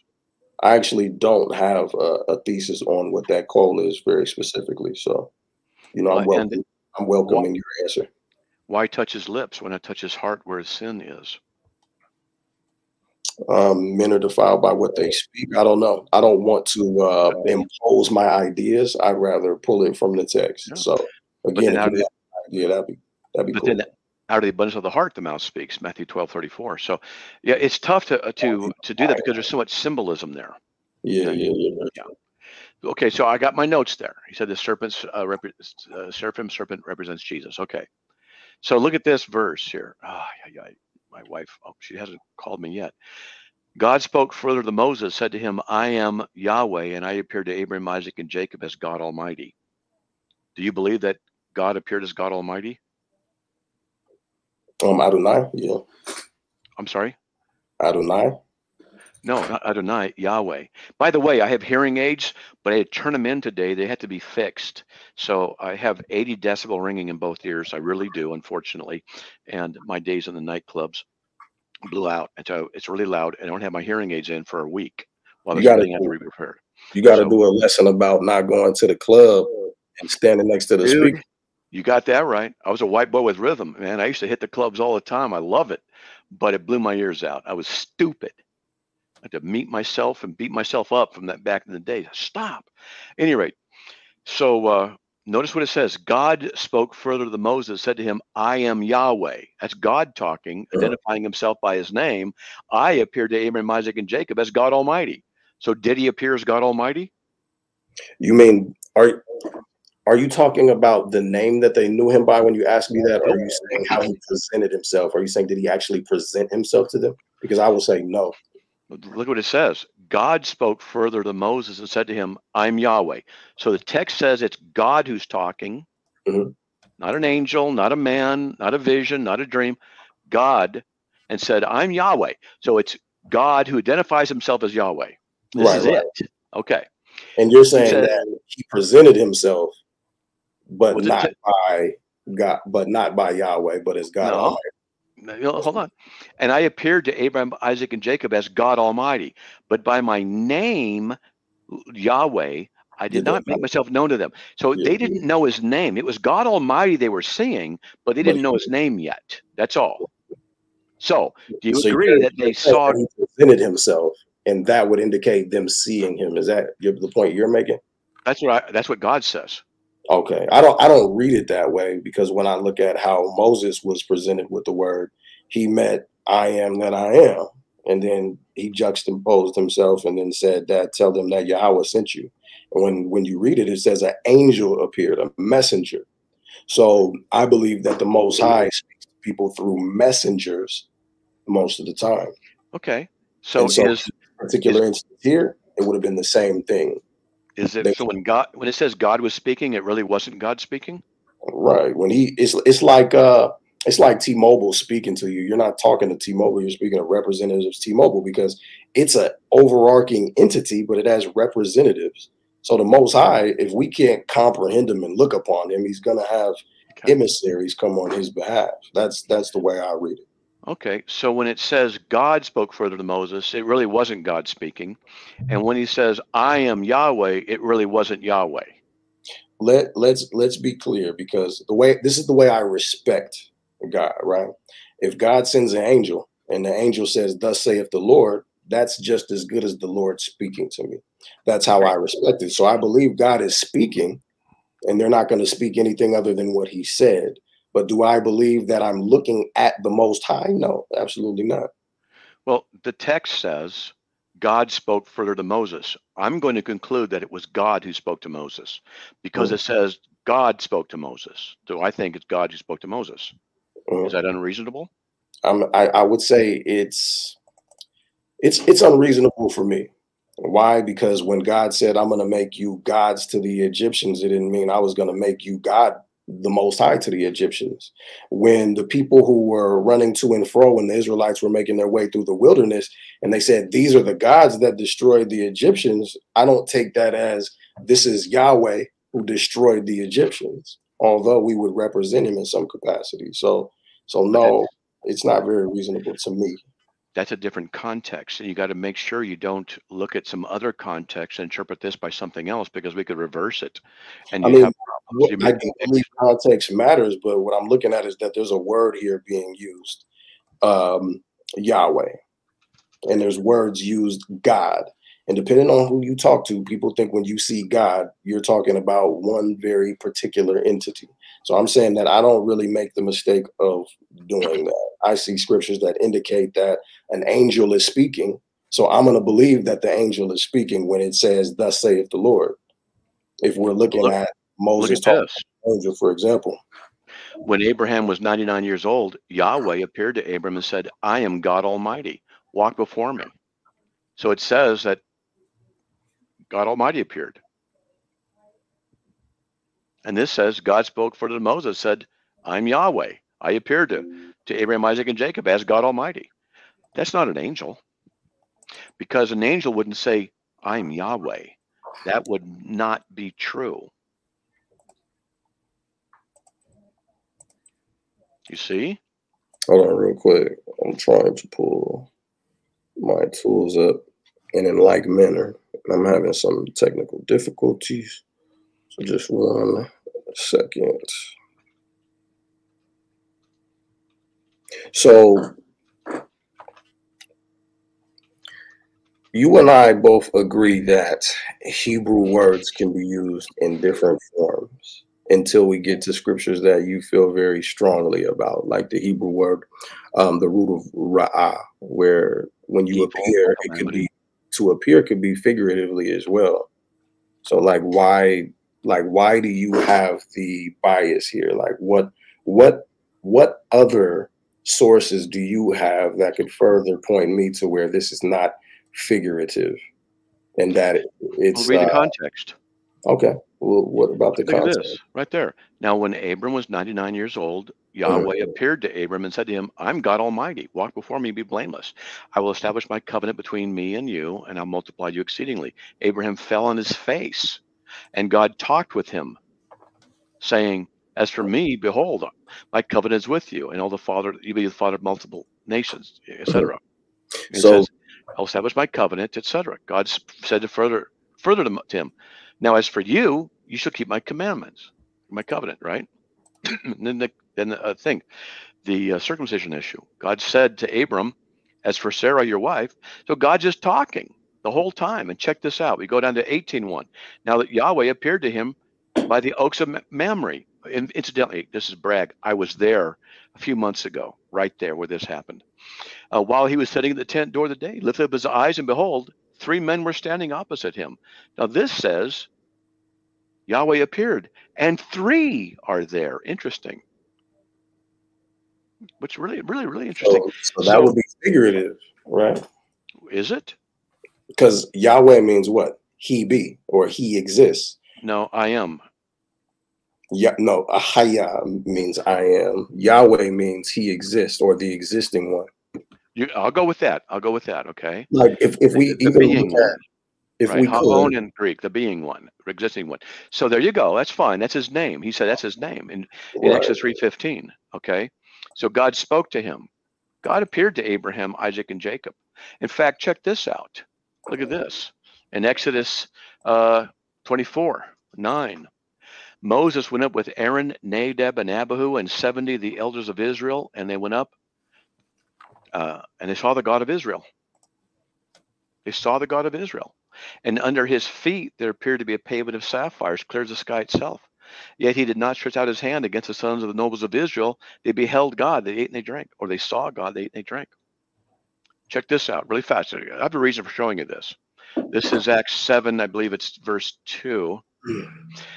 And Stephen says, "Here, brethren and fathers, the God of glory appeared to our father Abraham when he was in Mesopotamia." Stephen, under the inspiration of the Holy Spirit, says he appeared. Right there in Acts 7, verse 2. What's the Hebrew God, word? I mean, sorry, what Hebrew word do you think that's adjacent to? this is Greek. I'm saying what Hebrew word do you think that is adjacent to? Like it's not some adjacent to a Hebrew word. Okay. You know how some things can be lost in translation in Greek versus Hebrew? Some cases, it's not necessarily like that. Some cases, there is an adequate, like you have the different variations of the word Jerusalem. So is there any source on what that Hebrew word is? I mean, what Greek word is adjacent to in Hebrew? Optonomai Is the Greek word. Yes, to see, perceive with the eyes, to look at. Right there, Yeah. okay? And But this is what I'm saying is there no source on what Hebrew word that Greek word is adjacent to? I was just asking you that. It's not, because this isn't a quote from the Hebrew. This is here. This is Stephen simply speaking. And he said, the God of glory appeared to our father Abraham. One of the nice things about this program I have is it's 3700. That's the Greek word. I can go over here. This and I is can do this. Real quick before you go too much further. The issue that I take is this: there was an oral tradition in Israel just as much as there was paper going around. You got the Sadducees who more so dealt with the paper. You got the Pharisees who more so dealt with what was going on with the oral tradition, and they were astute in what was going to be documented as well. But with oral tradition, you're going to get different language that's being used, passed down through generation to generations. So you're looking at things like semantic change. You're looking at things like words becoming lost in translation. So why here are we seeing God appear to our father Abraham one way, where in the Hebrew it says it could be figuratively? I asked you about that one text. What within the text tells you that the Lord appearing is not figuratively? You proceeded to tell me what the Lord said, but you didn't give me any other indicator linguistically. You didn't give me any other type of background of that text. It's just my word against yours on how that's read in that instance. Does that make sense what I'm asking you? Yeah, it does. But okay.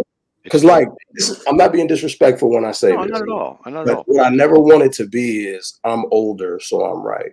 I'm younger, so I'm right. I'm white and I'm right. I'm black and I'm right.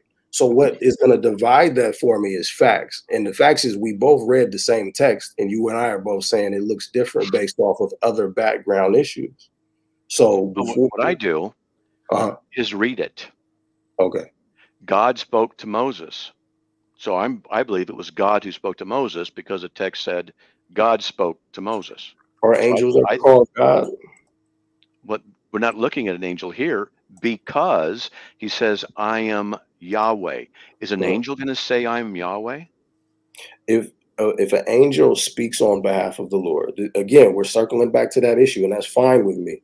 But I feel like we're missing each other on that. If an angel comes to somebody and has nothing to say but what the Lord said, why are they not just going to say what the Lord said? Okay. This is what the Lord An angel could appear and say, "Thus says the Lord," and then quote what the Lord says. That's not happening here. Okay. I've seen prophets do that, but I've seen plenty of instances where it says there's an angel and it says, "Thus, this is what the Lord is saying." If we there you go. Exactly. And the angel will say, "This is what he has said. And thus says the Lord, blah, blah, blah, blah, blah." That's not happening here. God spoke to Moses and said, "I am Yahweh." That's God. That's not an angel speaking for God. So when the angel appeared to Moses, what was the angel there for? Okay, that's different. Let's talk about it then. No. Right here in Exodus 6, Exodus 3 is different because angel could simply mean messenger, doesn't necessarily mean created being.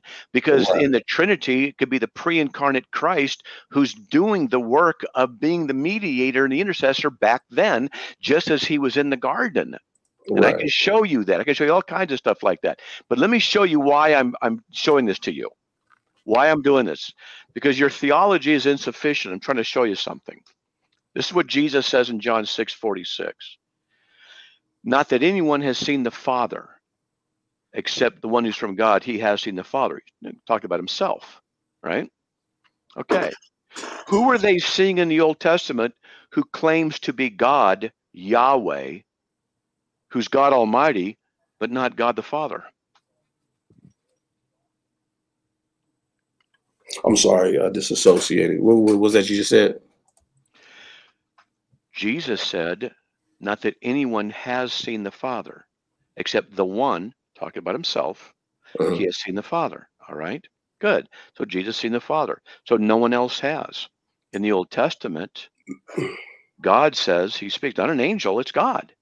Says he appears. In fact, he says, as you brought up, God appeared to Moses, and that's in Numbers 12, 6-8. Hear now my words. If there's a prophet among you, I, the Lord, will make myself known to him in a vision or a dream, and not so with my servant Moses. He is faithful in all my household. With him I speak openly and not in dark sayings, and he beholds the form of Yahweh. That's what God said.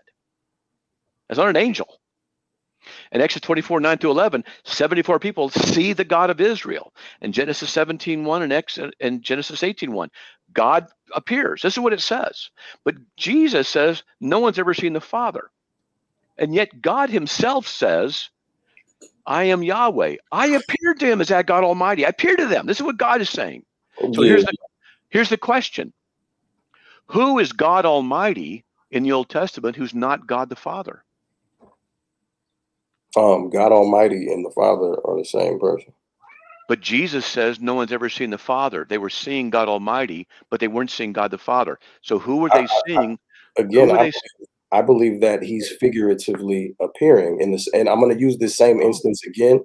I know you're saying it's a separate context, but it's a good thing to look at and examine how that can work. And it's Exodus 3:2. I know you're saying there's a different situation, but it works very perfectly. It says the angel of the Lord, that the messenger of Yahweh, right? So being very specific here, when we see the word angel, we're looking at Malach angel. We're talking about the same thing across the board, I'm sure. It says the messenger of the Lord appeared unto him in the flame of fire out of the midst of a bush. And he looked, and behold, the bush burned with fire. The bush was not consumed. And Moses said, I will now turn aside and see this great sight, why the bush is not burnt.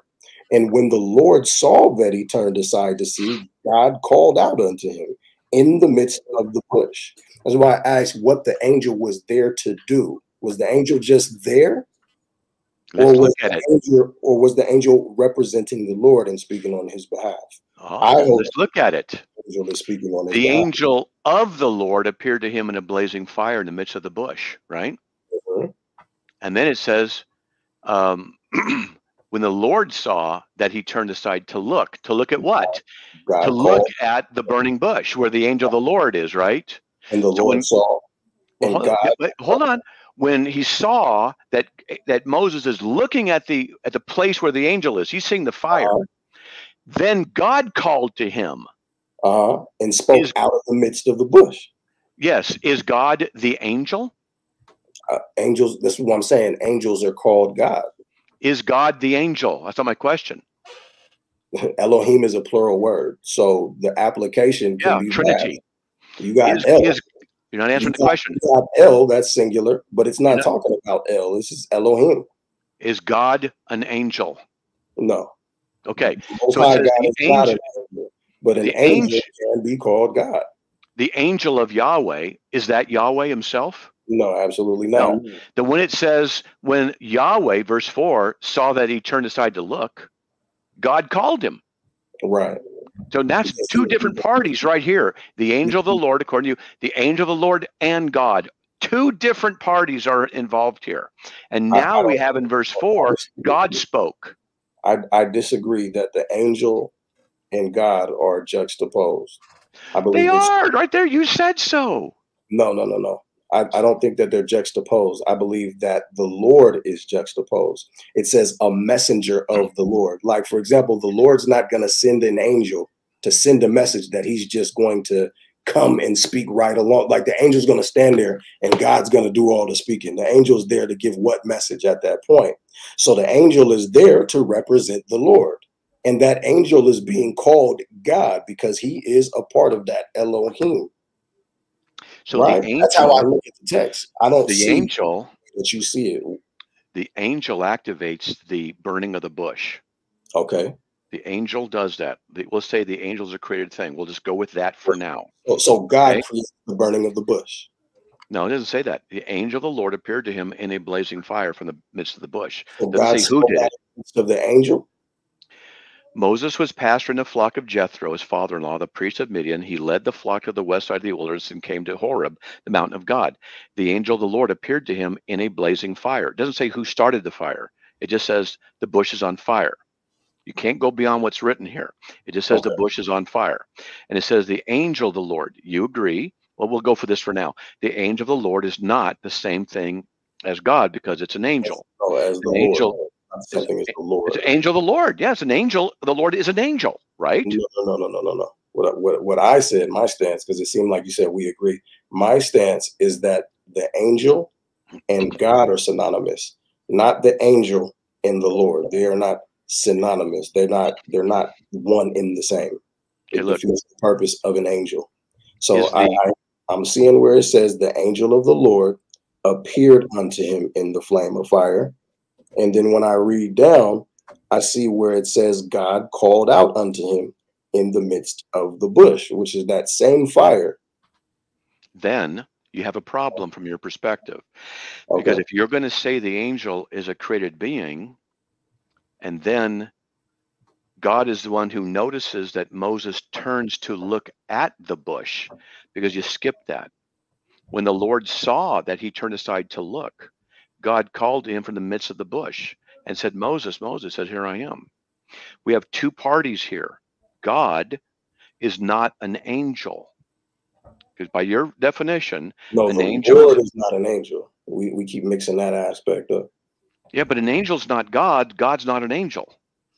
We keep mixing that up. That's your stance, and I follow your stance.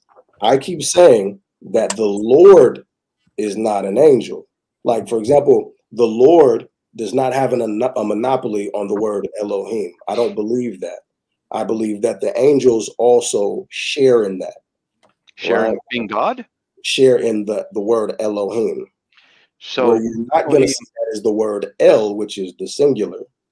So El you is, and I are missing each other on that, where you keep saying that we're the looking here angels are first. God. I don't believe that. We're looking here at the text first. Okay, I'm looking at the same text, and we're Is the looking at that angel, word messenger, and is the I don't. Okay, go ahead.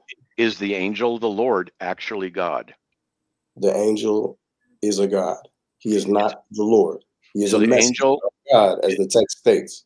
wait, the angel, I asked, is the angel of the Lord actually God? So you're giving me your stance, and you want. I'm not going to concede to my point while I'm dealing with your logic. You're saying, is the angel actually God? My I just belief, asked. my belief is that the angels are to refer to as God, I didn't right? ask So that I you referred can't to. superimpose your logic on me. Again, I understand that you believe that God means the Lord. If that's correct, that's fine, but I don't hold that.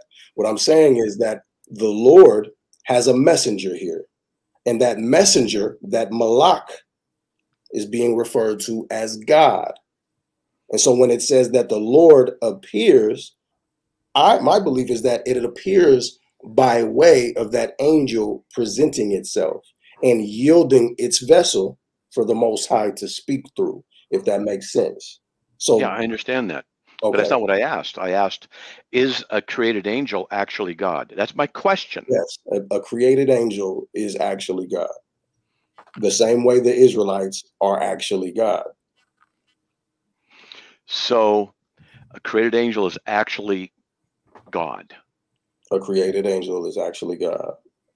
But The the God. created angel is not the Father. The created angel is not Yahweh. The created angel is not the Lord. He represents the Lord. Yeah, so when someone says that an angel is actually God, that's obviously a problem. But You're I'm saying glad it's that a problem, but we can Sorry? read it. I said you're saying it's a problem, but we can actually read it though. But an angel is a created thing. How can a created thing be the non-created thing? Watch this. No, you understand the question. How Yeah, can a I understand created the thing question, but I feel like actually you're kind of be? stuck on an idea that's very It's not logical not for you to say Hebraic. that. No, how can a created thing also be not the created thing?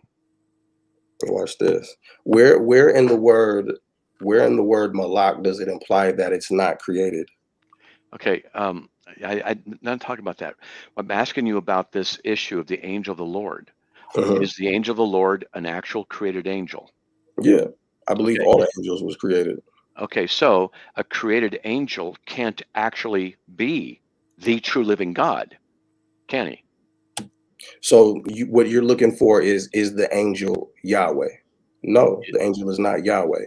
Good. So But the angel is not actually Yahweh. It shouldn't take right. 5 minutes for you to agree to that. I mean, we keep Okay? using different words different ways. No, I'm We being are, clear. we are, because I keep being very specific and I keep differentiating God and what that word means from Yahweh himself. And you keep circling back to that word God. So it seems like you're ignoring my stance on what it all means. I'm sure that maybe you're feeling the same way. But here's an example of what I'm talking about. If we look at, say, Exodus 7:1, where Yeah, it as says, God, yes. Meomer Yahweh El Moshe, Ra'e Natatke Elohim Lapero Waharon. It says, I will make you as God as Pharaoh, essentially. That doesn't imply that all of a sudden Moses is not created. So that's the stance that I'm coming from, is that word Elohim, I think we use it rather loosely and it's applied differently throughout the scriptures. In this same sense, when we look at the book of Exodus that we've been harping on for the past 20 minutes now, that God, the fact that it says God doesn't imply that Yahweh's there in the physical. What's happening in Exodus 7 is God is saying to Moses, I'm going to make you as a God to him because I'm going to do all this stuff through you. That's what I just said. God's not saying he actually is a God by nature and by essence. I didn't say that. I didn't say that. What I'm saying is that over here, the angel of the Lord, you say that's a created being. Let's just go with that for now. And then it says, when the Lord saw that he turned aside, God called to him. Now, how do you know they're not two different occurrences, two different things being spoken of here? An angel that was in the bush, and then God who spoke from the bush.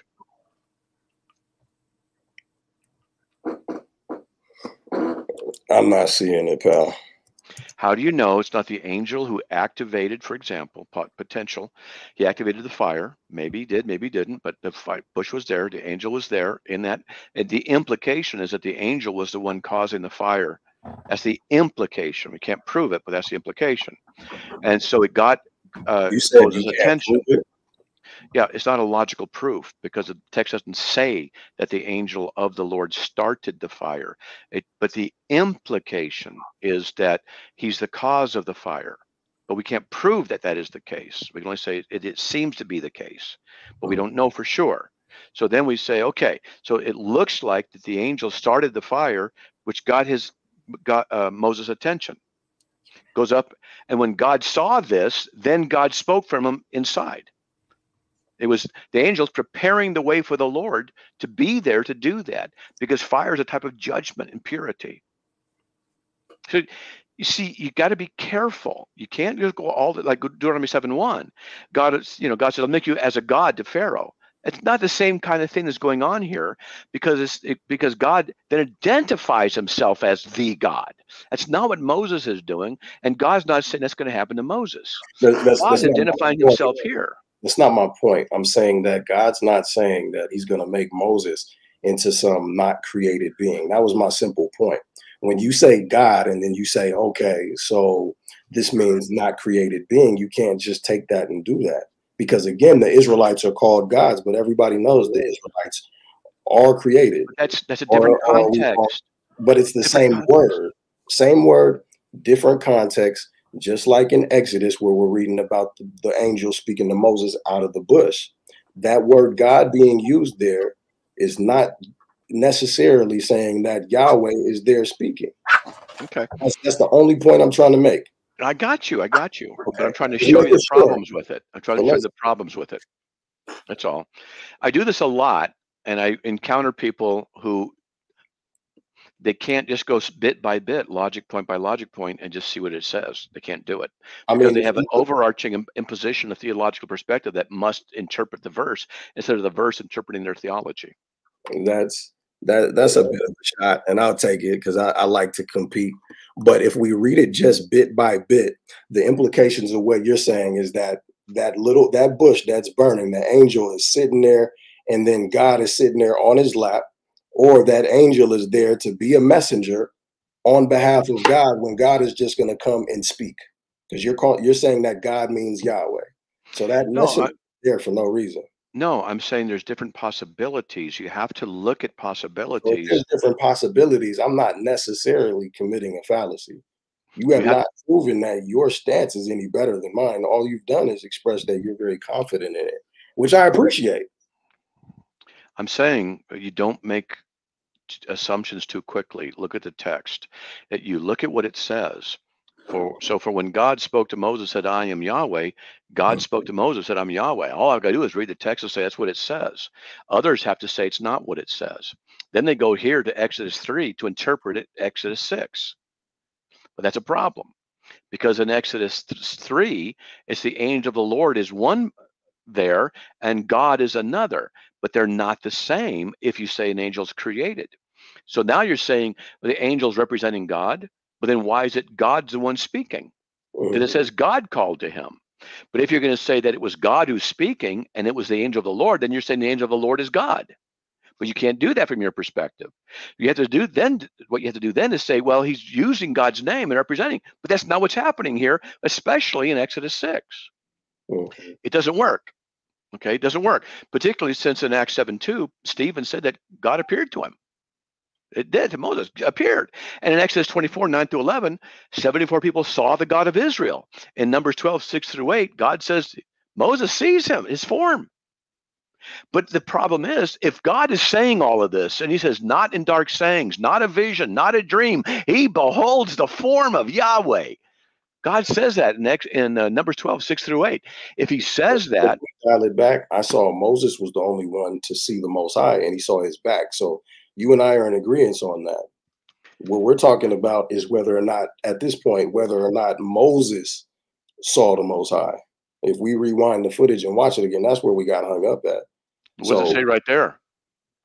So it says, hear my words. If there is a prophet among you, I, the Lord, shall make myself known to him in a vision. I shall speak with him in a dream. Not so with my servant Moses. He is faithful in all mine house. With him I speak mouth to mouth, even openly and not in dark, saying, he beholds the form of the Lord. If I told you that Moses saw the back of the Most High, that's still looking at his form. So we're not disagreeing with this.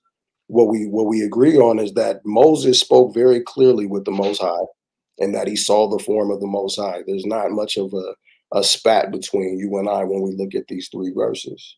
The only thing is that you're taking it a bit further, and now you're saying that Moses saw God's face. No, I didn't say that.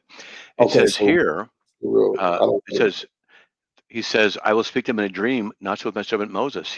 I speak to him mouth to mouth. I go with what it says. He beholds the form of Yahweh. Did Moses behold the form of Yahweh?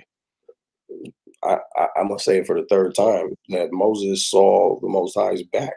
That's not what it says here.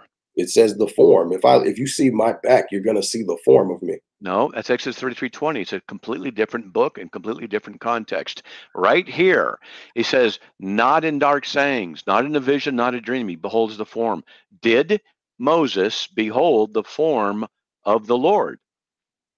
I'm gonna keep on agreeing with you on that, but we're gonna keep disagreeing about what that means. And I don't understand why we're going in this loop. But yeah, again, I still agree with you. Okay. And so they see God, but it's not the Father. Hold on real quick. Who are they seeing in the Old Testament who's God, but not the Father? Who is the one when it says a call upon the name of Yahweh, and the phrase is applied to Jesus? And in Hebrews 1:8, God says, your throne, O God, is forever and ever. Jesus is prayed to. He's worshiped. He's called God. He has all authority in heaven and earth. He indwells us. He knows our hearts. He knows our minds. He has all of this ability.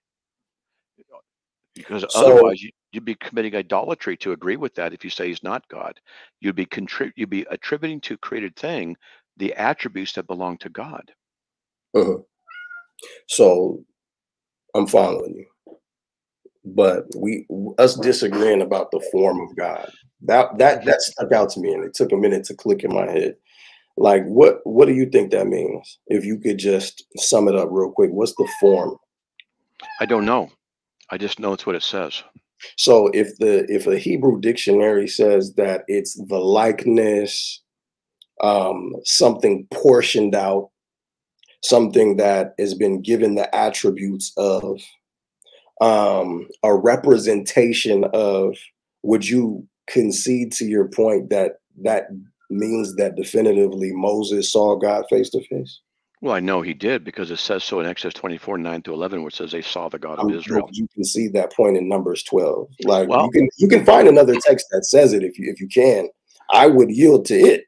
But when you look at Numbers 12, it's not saying what you're saying. It's saying, it says that the likeness, Moses saw the likeness of the Most High. good. What does it mean to see the likeness of God himself? A likeness is something that's likened unto something else, Okay. like unto a man. So it's not necessarily that you're seeing that thing, but more specifically, it says that this is something that is portioned out or fashioned out in the shape of. So giving that to Yahweh, it says that he beheld something that was given the shape of Yahweh or a similitude. He saw something that was more like an image of, There you like an go. icon, for example, if we look at the Greek, right, which doesn't dictate Yahweh himself. But It would be a representation because all manifestations of God would be some form of representation. is an angel a representation? No, an angel is a created being from the Is it? context that we're No, talking no, about. no, no. What is a messenger? What does an angel do? Conveys information.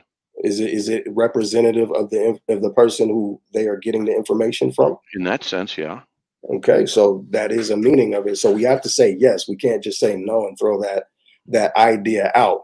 The reason why I'm doing that is because logically, you and I will both yield to the fact that an angel is a representative. And if we do that and we see that Moses has seen a representative of Yahweh, then we both agree to the point that the Most High saw an angel who could be looked at as a form of Yahweh. Oh, okay. Then you would agree then when a representative says, I'm Yahweh, that's a problem? No, I don't see it as a problem. Because So look, hold on, if a representative says, I'm Yahweh, is that true or not true? I believe it's true. Because if those So is angels, when a representative who's not Yahweh says he is Yahweh, then that's not true. okay, this is gonna, because we're gonna just go back and forth on this. Who's accredited for destroying the firstborn of Egypt? God. Right? Yahweh? Are there Yeah, any the angel scriptures of that say death. Yahweh did it? Yeah. Okay. And then are there any other instances in the text where it says that an angel went Yeah. past through Egypt and destroyed the Egyptians? Uh-huh. That's So right. you and I can agree how an angel is used. An angel is a vessel for the Most High's will. And is it a lie in the text that it says Yahweh did it? No, because it's Yahweh who gets the glory every time. Yes, but you always got to read the context. You always read what's happening. When it says an angel of God did it, that's fine. When God is sending them to do it, then it's by the ultimate hand of God. But So in Exodus, angel would indicate, messenger would indicate that it's being sent by the person with the message. So in any context, an angel is just an angel if you're going to measure it against the creator of heaven and earth, right? yes, but there's another possibility you've not entertained. Okay. What would that be? If the Trinity is true, the angel of the Lord would be the second person of the Trinity who's carrying out the work, and thereby saying the angel, the messenger, who would be the second person, the pre-incarnate Christ, is God, and God would both do the same thing, and then both would be true equally. Which is why it's going to be very interesting to hear your exegesis of Isaiah, the 6th chapter, because you have to prove that there's only 3 angels. No, I don't have to prove that for 3 angels. Yeah, you do. Tell you what, no, I don't. Because we know there's a multitude of angels up there in the heaven, right? No. It's not a restriction. It has to be 3 angels or 5 or whatever in the context. You said that would indicate that that's the third person in the Trinity. No, I didn't say that. No, Why I didn't do say I that. have No. to accept That's that? not what I said. No, I said in the context of the angel of the Lord, the angel of death coming through and carrying out the execution, that there's a possibility that the second person of the Trinity who can be our messenger, because the person in the garden who walked with Adam and Eve was the Lord, but they saw him. They were with him. And it's not the Father. Okay, it wasn't an angel. Yeah. I agree. I agree that it wasn't wait, I spoke too quick and I'm overexcited, but this has been entertaining. And to be honest, I appreciate the decorum, but I don't think that was the Lord walking in the garden. That's what I meant to say. So they heard the sound of the Lord walking in the garden. The voice of the Lord. What's that? It said the voice of the Lord. Let's see. Day that the Lord made heaven and earth. Let's see. God formed them on the ground. Come on, let's get to chapter 3. So the Lord caused a deep sleep. Lord caused a fashion of woman. They heard. Wait, I'm going to look for the word heard. Let's do it that way. They heard the sound of the Lord walking in the garden. Okay. And a man. Now, technically, I'm going to just be straight with you. I don't see where it says that they saw him. Okay. But it says they heard the sound of the Lord walking in the garden of the cool of the day. So he's walking. It's called an anthropomorphism.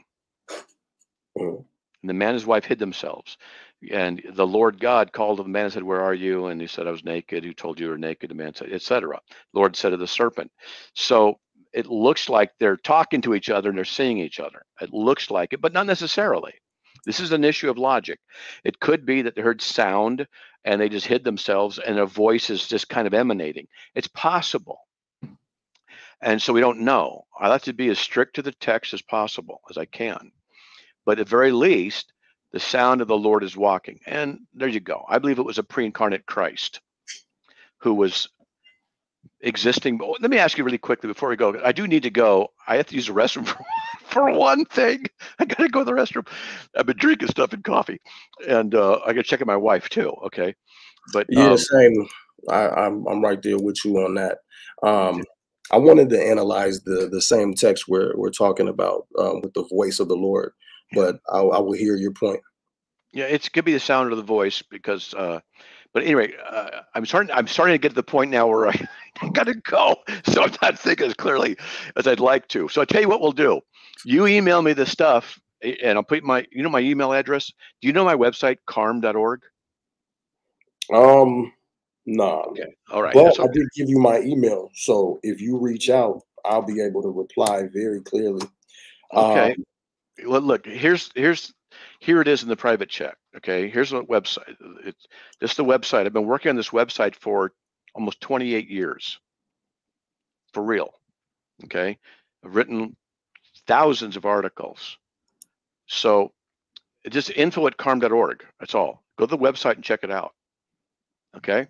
I'll check it out. But when we talk again, there's a lot more I want to get into. There's a lot more, yeah. I want to be able to talk about if there's going to be slavery in the kingdom of heaven or not. No. You saying no now, but we're gonna have to deal with logic, like you said, logic, right? And we're gonna have to deal with context, and there's gonna be a lot of explaining to do, as Ricky Ricardo would say. So, with that, all praises to the Most High, Yahweh, and Shalom. Appreciate you. All right, just email me. Okay, everybody. I gotta go. Gotta go. I gotta use the restroom and check on my wife. Hope you guys enjoyed that. I'll stay for another minute. You guys can write some comments if you want in there, what you thought before I go. I do have to use the restroom here, and check on Neek and then whatever. So I got to work on a sermon all day tomorrow for preaching on Sunday. I got so much going on. I hope he does write me. So any comments? Did you learn? Was it fun? Was it interesting? See, this is what I actually do away from the radio. I actually do these kinds of discussions regularly with people, and they'll disagree, and we go over stuff left and right and up and down, and I take notes. And because sometimes they'll ask me something I don't know, and that's, I can't know everything, and I'll take it, go, hey, hold on, let me put this over here, and what's your claim about this? And then what I'll do later is I'll take my time and go look at it in context, and I'll go, I see where the problem is, and then I write out responses. I've done that with Catholics, Eastern Orthodox. I've done it with atheists. I've done it with Mormons, Jehovah's Witnesses, and then BHI. I'm expanding on. Yeah, I was busting at the hip to try to call you, but I didn't. But from now on, I hope you seize on this, where the verse says the Father and I are one. There's a critical word in there in the Greek. We are one, and right. They're distinguishing. Jesus is trying to claim he's the Father. They're one. When it's completely and totally turned on its head by the language itself, he's claiming we are one. Yep, absolutely. Yeah. But what they're automatically going to do is go to John 17. Yeah. And then you got to get context. You got to say, but what I like to do with John 10:30, the Father one, they want to kill him. I say, you're agreeing with the Pharisees, said he's not God. That's superb. Yeah, I love that. Superb. I had one guy go, yes, I am. No, I'm not. They like that. Go, yeah, too late. No, all right, I gotta go, everybody. Very, very instructive. Okay. All right, I'm out of here. May the Lord bless you. Have a good weekend, and we'll talk later. We'll see ya. All right.